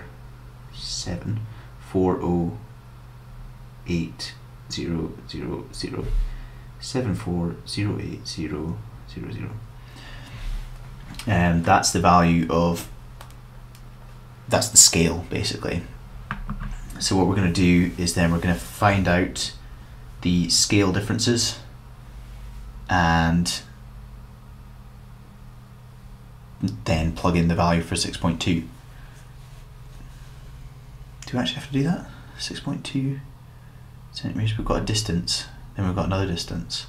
So yeah, let's not bother dividing by 6.2 actually. Let's go back. So we've got a real world distance. We can go all the way back to kilometers actually, can't we? Because then we've got 6.2 equals this, and then we're measuring exactly the same at a different point. Okay, let's go back, let's try this again. So 248 times, we're looking for the answer in kilometers, 1.852. 1,852 is meters, so 1.852 is kilometers. So 6.2 centimeters equals 459.3 kilometers. Okay, that is at the equator. And then we can just substitute in distance instead of scale. So we know that 459.3 kilometers times the cosine of b, which is going to be 42, equals the distance at b times the cosine of the equator in this case, which is 0. So the cosine of 0 is just 1, so we kind of don't have to worry about this. So 459.3, that was our value in kilometers, that's 6.2 centimeters equals. We multiply that by cosine 42, and that gives us 341.3 kilometers distance. 341.3.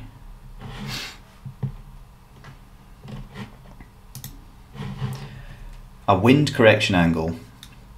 All three answers below are correct. Well, I better read them first. Will arise whenever the drift is changing during a flight along a fixed track. Is the angle in distance between the desired track and the track made good.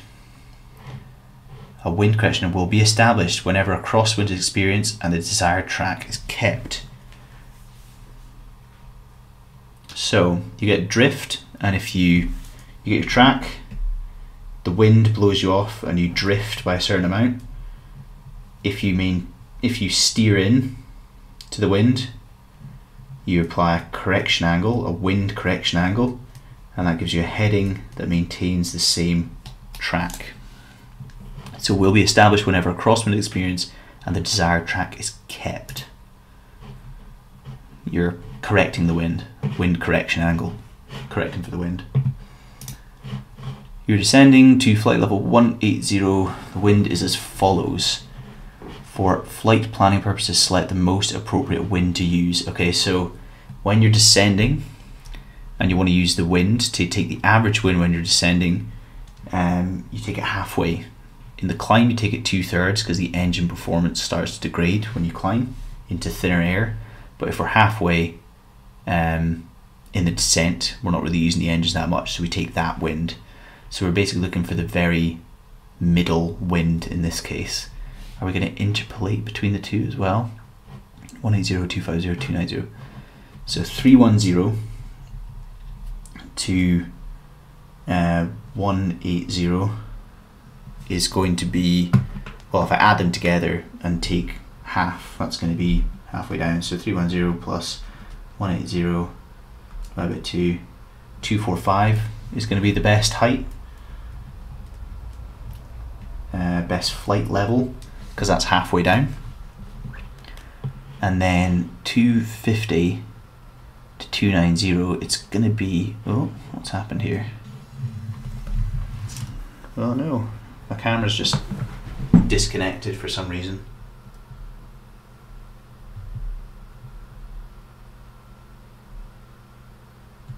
It's not working anymore. Ugh, that's frustrating. Very frustrating. It's not getting battery. That's what's happened. How can I power you up then? What's a better solution? Ah, that's really frustrating. Here we go, okay. We're not got that many left to do, to be honest. I wonder if I could just do it without the camera. Probably not, but we shall try. Here's an actual solution. There's always a solution to a problem. This is quite funny actually. Okay, what we're gonna do, bear with me, is we're just gonna relocate the webcam. Can I do that?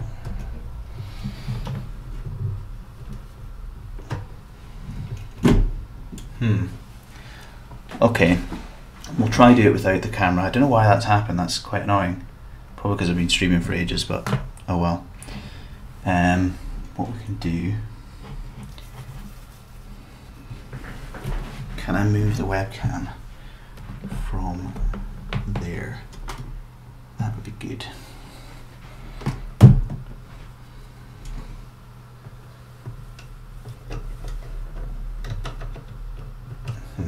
Maybe not. Okay, we're just gonna have to do it without pictures, but that's very annoying. Bloody camera. I was having issues with it before as well, but anyway. So you take the value at halfway, so it's going to be 245 at 40. No, 205 at 40.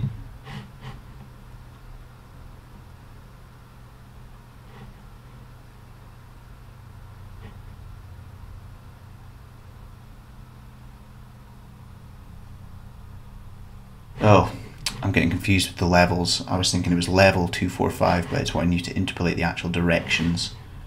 Okay. Refer to Jeppesen chart. See, this is very frustrating now because I don't even have a Jeppesen chart, and I would have shown you on another bit of equipment.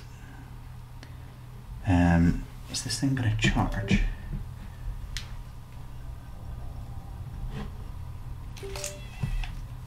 I thought I didn't need battery. It's got battery now. Okay, bear with. What an absolute joke. I think it might have just overheated. That might be the problem.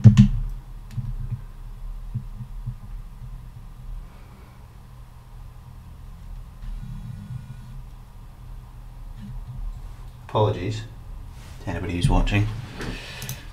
Skip ahead, hopefully you can.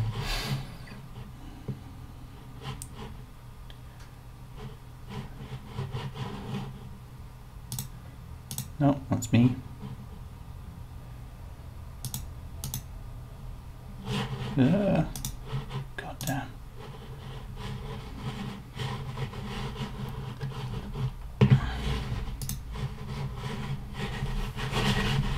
Where's my mouse gone?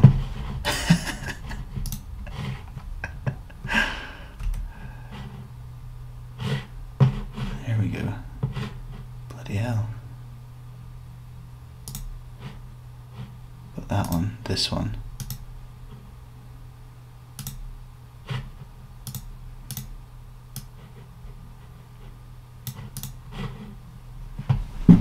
Doesn't seem to want to work.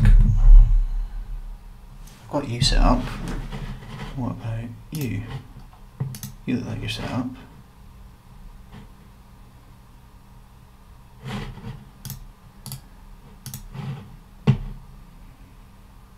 Yeah, it's closing off again. Okay, I'm just gonna have to do this without drawing or explaining what I'm drawing. I'll just explain what I'm drawing along the way.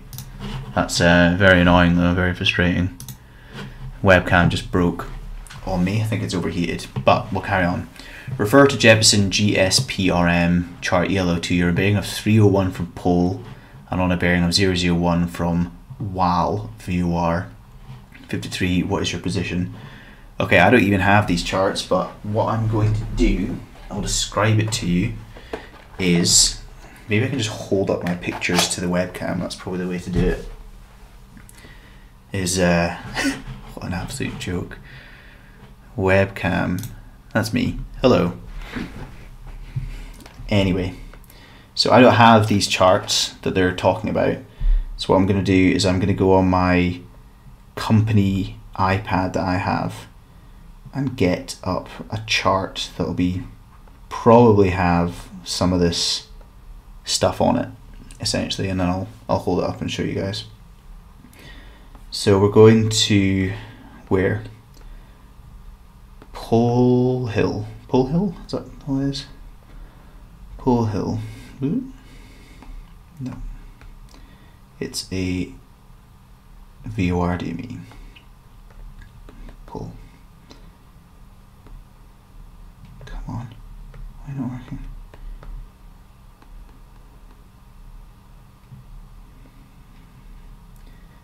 Cool. We're going from Pole Hill.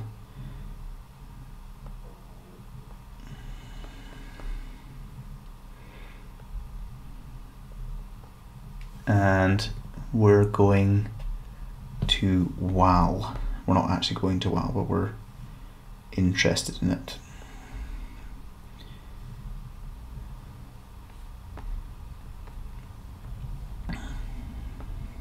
So let's get rid of some of this noise.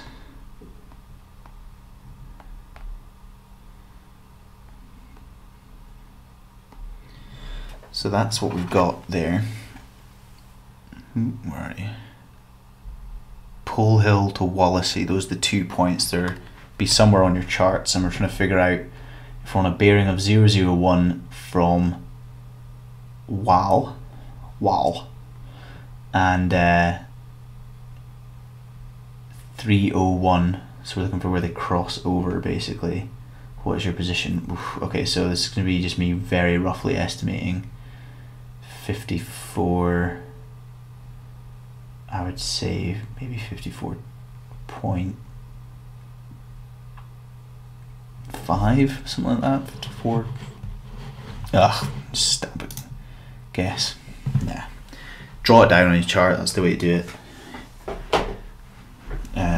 Anyway. Okay, I'll draw and hold up. That's probably the only way to do it from now on. Apologies, people.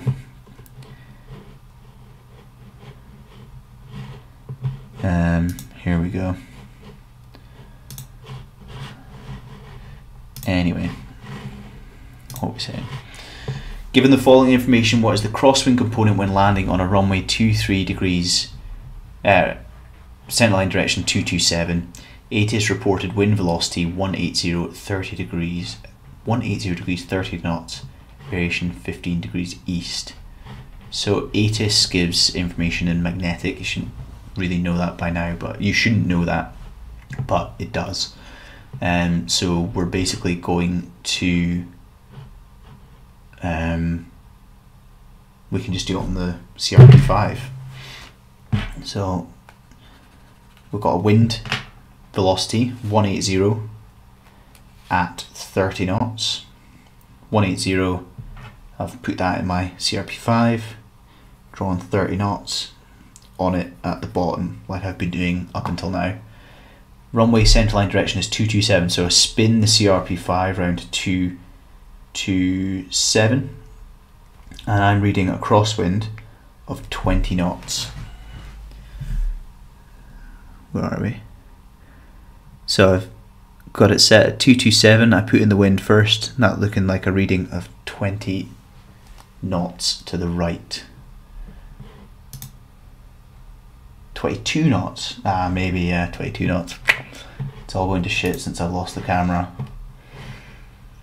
That's very frustrating. Which statement about meridians is correct? A meridian and its anti-meridian form a complete great circle. All meridians are parallel to the Greenwich meridian. The plane of a meridian is parallel to the equator.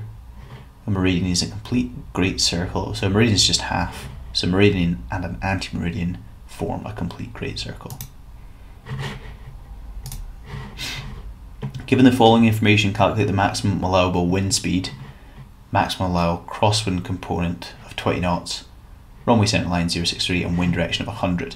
So this is something I actually wanted to show because I didn't really explain it in my CRP5 video, but I should be able to explain it okay. So what you can do is you put the wind direction in. So on the CRP5 you go down to the bottom and you would put, in this case, 100 up at the top, and then you draw a straight line all the way down the line, the wind line, down to wherever you like to stop. So just a straight line as you can. So you'll end up with something that looks like that. It's just a straight line going down the bottom. and then you spin it to wherever the runway centerline direction is. So 063. 063 is there. And then you cross off the maximum crosswind component.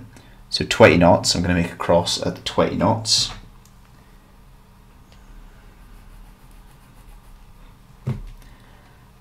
Like so, 20 knots. And then I'll spin it back round to the bottom and find out the maximum strength. So spin it back round to 100. And then you would see where it crosses off like that. So that's looking to me like it's 14. Oh no, it's slid up. That's not looking like 14, it's looking like 33. Option C. In general terms, what relationship is there between air distance and ground distance between two positions on the ground while cruising at flight level 400 in zero wind conditions? The ground distance is slightly greater than the air distance. The air distance is much greater than the ground distance. The air distance is slightly greater than the ground distance. The air distance is equal to the ground distance between two positions on the ground in zero wind conditions. So if there's no wind, then we're going to travel exactly the same distance. Yeah. A visual checkpoint is a distinct point which is easily visually identifiable on the terrain as well as on the chart. Probably is a reference point which may not be used when proceeding on an instrument flight plan. Is a landmark or feature visible to both the radar and the naked eye? Visual checkpoint, radar, it's not really going hand in hand. That's radio nav stuff. And D is a point used to establish the horizontal visibility or the runway visual range. No, so a visual checkpoint got to be easily visible on the terrain as well as on visual charts. An aircraft is departing from an airport which has an elevation of 2,000 feet, the QNH is 1003, the TAS is 100 knots, headwind component is 20 knots, and the rate of climb is 1,000. Did I not do this one already? I feel like I did this one already. Maybe it was slightly different. Well, I only got to 5,000, so right. Explain what I'm drawing basically as I'm going along now.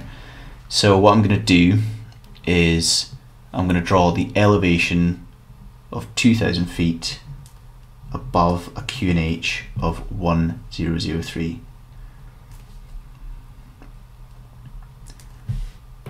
We're going to want to climb to flight level 100, so we're going to get this elevation into the equivalent pressure altitude. Flight level 100's pressure altitude is 10,000 feet, because you just add a couple of zeros, and that's how you get pressure altitude, flight level to pressure altitude. So we want our airport elevation in terms of pressure altitude. So 1003 is the QNH. What we base pressure altitudes off is 1013, which will be lower down the page, or the earth as well, I suppose, by 10 hectopascals. 10 hectopascals times by 30 foot per hectopascal is 300 feet. That means our elevation in terms of pressure altitude is 2,300 feet, and that means that we've got to climb 10,000 minus 2,300, which is 7,700 feet to climb. Like that.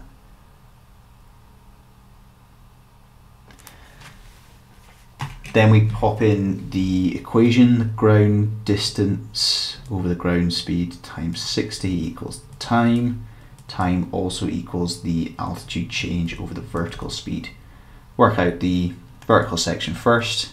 So the time is equal to the altitude change, which is 7,700 feet, over the vertical speed, which is 1,000 feet per minute.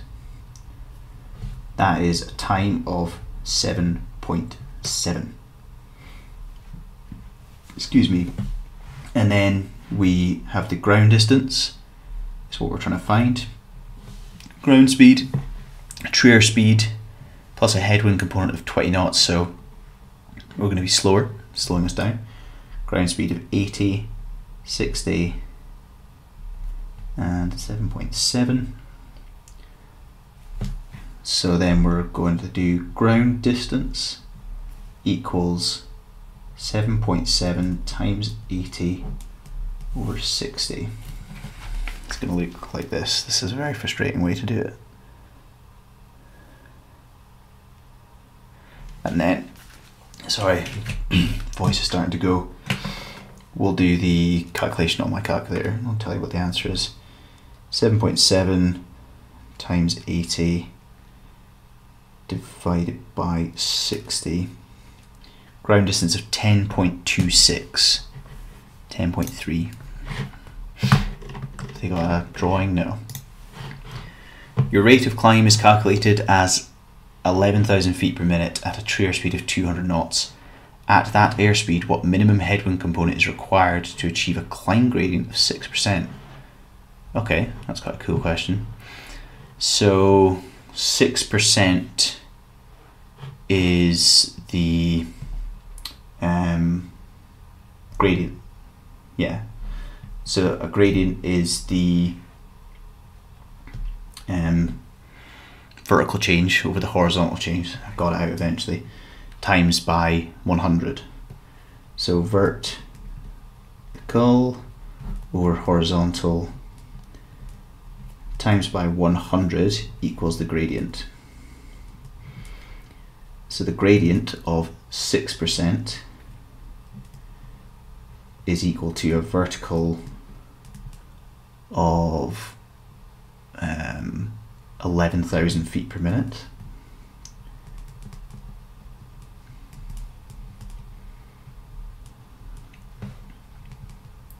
No, 1100 feet per minute over the horizontal. Oh, we're working in feet per minute and nautical miles though, aren't we? Is there not an easy way to do this? Rate of descent equals the percentage times the ground speed. Yeah, cool, so we can do that. That's the quick calculation. The rate of descent, or the rate of climb, equals the percentage multiplied by the ground speed, because it's the quirk of the angles and stuff. Cool. So the rate of climb in this case equals the gradient of 6% times by the ground speed, 1100 divided by 6 equals the ground speed.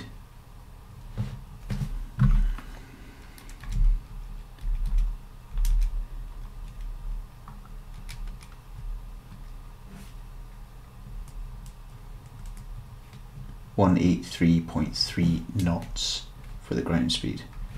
So that's the equation that just happens to be a quirk of the angles. So normally you're working out percentages in terms of, or gradients in terms of the vertical change over the horizontal change, but because we're working in feet per minute and nautical miles per hour, there's the differences in units and the differences in times. You can just do the rate of climb, or the rate of the descent, is equal to the gradient in terms of percentage multiplied by the ground speed. So I've done up here in the top corner, the rate of climb equals 6 times the ground speed. Rate of climb is 1100 feet per minute divided by 6 equals the ground speed, which is 183.3 knots. And our true airspeed is 200 knots. So we have to be going at least 183.3 to achieve this. So we're going to go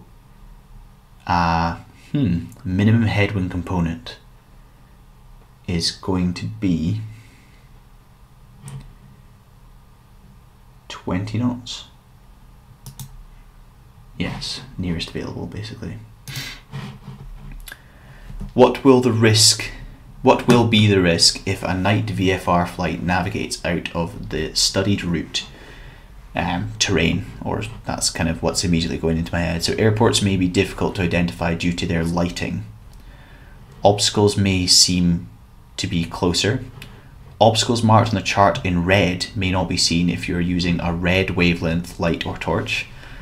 Obstacles may be present in an area not studied before the flight. So if you're flying along somewhere and you know there's mountains miles away off to the east of your direction, and then suddenly you're far east of where you thought you were, you could be a lot closer to those mountains than you thought you were. D. An aircraft at flight level 390 is required to descend to cross a DME facility at flight level 70. Maximum rate of descent is 2,500 feet per minute. Mean ground speed during the descent is 248 knots. What is the minimum range from the DME at which the descent should commence? So this is another one where we do our ground distance over ground speed times 60 equals the time, and then we do the time equals the altitude change over the vertical speed. So ground distance times 60 over the ground speed equals time equals alt change, or vertical change, whatever you will call it, over the vertical speed.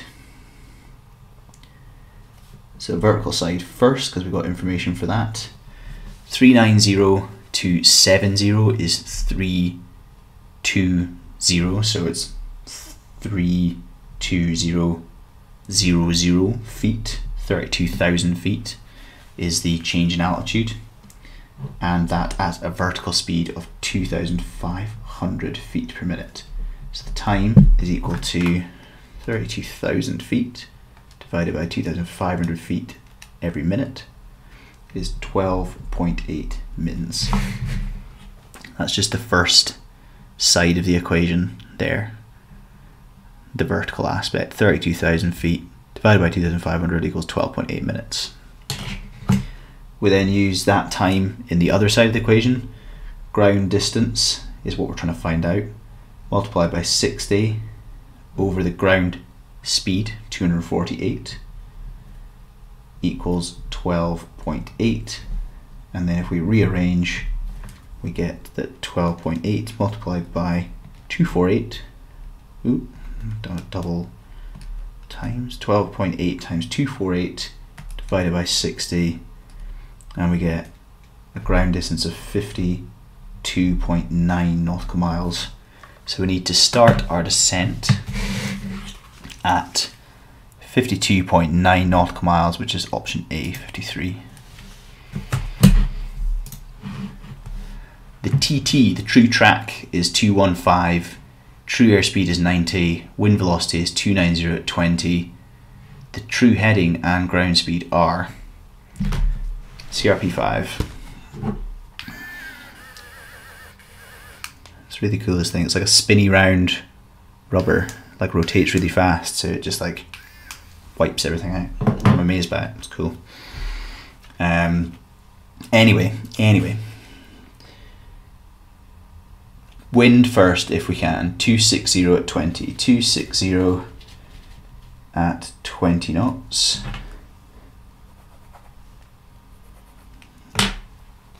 260 at 20 is in, more or less, 260 at 20. Then we go up to true airspeed of 90. True airspeed of 90 is set. Where's the camera? I can't find it. There we go. Then we can spin it to 215 at the top, which is there. Then we can read off the, that's the true track. Okay, so we've got to do a bit of maneuvering here. So we've set the true track up at the top, which is 215, but the drift says it's 10 degrees, which doesn't make any sense, because if our heading's at the top of 215, then our actual track would be 205. So we're going to have to steer into this wind. So if I set 220 in here, so our true heading up at the top of 220, our drift is still about 10, which means that our true track would be 205, which means that that triangle doesn't match. So I'm going to try to steer a bit more. 205, That's looking about 9, so 219 and a drift of 9. That's looking better. Oh no, I'm looking for 215. Oh yeah, 224, that's it. So if I'm on a heading of 224, my drift is 9 degrees to the left, meaning that my true track is 215, which is what the question is asking for. So 224, drift of 9. So I'm going to go for, it's either A or C, and reading the ground speed off here, it's closer to 70, it's 75. Blue. Cool. Last question. Which of the following statements most accurately describes the appearance of parallels of latitude on a polar stereographic chart? Parallels of latitude appear as straight lines intersecting with meridians at 90. No. Concentric circles around the pole. Curves concave to the equator, curves convex to straight lines on the chart. Concentric circles around the poles. Like this. Okay, so we got a few wrong there. What did we score? 87.7, still pretty good. What did we get wrong? First one, oh yeah, so on Lambert's charts, we draw them as straight lines, but the lines are actually in reality slightly curved towards the parallel of origin. Question 12. Yeah, learned from that mistake, we adjust the airfield elevation into a pressure altitude, not the pressure altitude or flight level into an indicated altitude, because you're actually trying to achieve the flight level, not the indicated altitude. Yep, completely forgot this. This is something I just completely forgot to even think about. An isogonal is lines of equal magnetic variation. 20, an aircraft. Oh yeah, this bloody question. Read the answers, and that was the perfect example, because I think I had something like 4583 and one of the answers was 4853, just the numbers swapped slightly around. So make sure that if you get an answer that's kind of close but not exact, look at the units. Always look at the units, because if I converted this into kilometers, I would have been perfectly correct. 34. Yeah, my CRP5 just wasn't lining up properly for this. I did everything, I followed through the steps. So 1 hour 25 got me 388 knots, which I'd written down, and it went through all the steps, but still got it wrong. So I'm not really too sure what I did. This was when the camera broke. Can you tell I was stressing? You're descending from flight level 180 to what? So I picked the correct altitude, which would have been 245, which is what it says behind in the explanation. It says, yeah, the wind velocities for altitude 245, which is halfway down, would be the most appropriate. So you have to interpolate between these two is basically what it's saying. Taking the average of values and finding the one that's closest. 44. You got to have a Jeppesen to be able to do this properly. I don't have them anymore.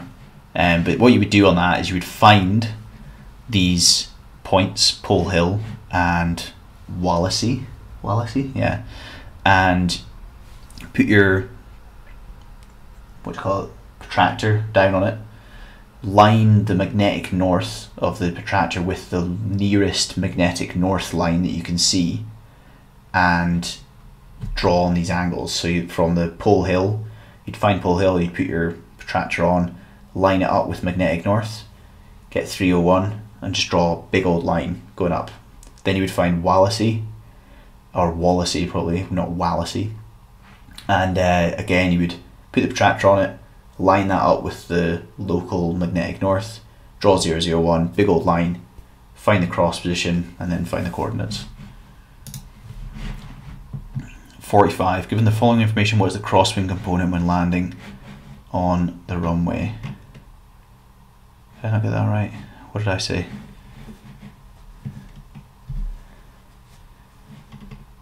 Oh, that's actually, yeah, I've never thought about doing it that way actually. Not using the CRP5, just use the trigonometry value. And then the rest we got right. So there we go. You can pass an exam even if you camera breaks and you stress out halfway through. Do loads of practice. Apologies for the camera going down. I think it was just because this is quite a long stream and it's probably run out of battery and it hasn't done that in the past ones. So yeah, practice and learn from the mistakes. Go back through your exams like I've just done there and write down what you've got to do, what you've got to study, what your weak points are, and yeah, practice on the CRP5 more than anything else, because that came up so many in so many questions. That's it for GNAV. Going to be moving on to meteorology next. I've started writing scripts for that. Need to start filming and stuff like that, so it might be a couple weeks yet before the first one goes up. And that's it. Thank you for tuning in, and thank you for anybody who watched live. See if there's any comments I've missed. No. Cool. All right. Cheers. Catch you there, guys.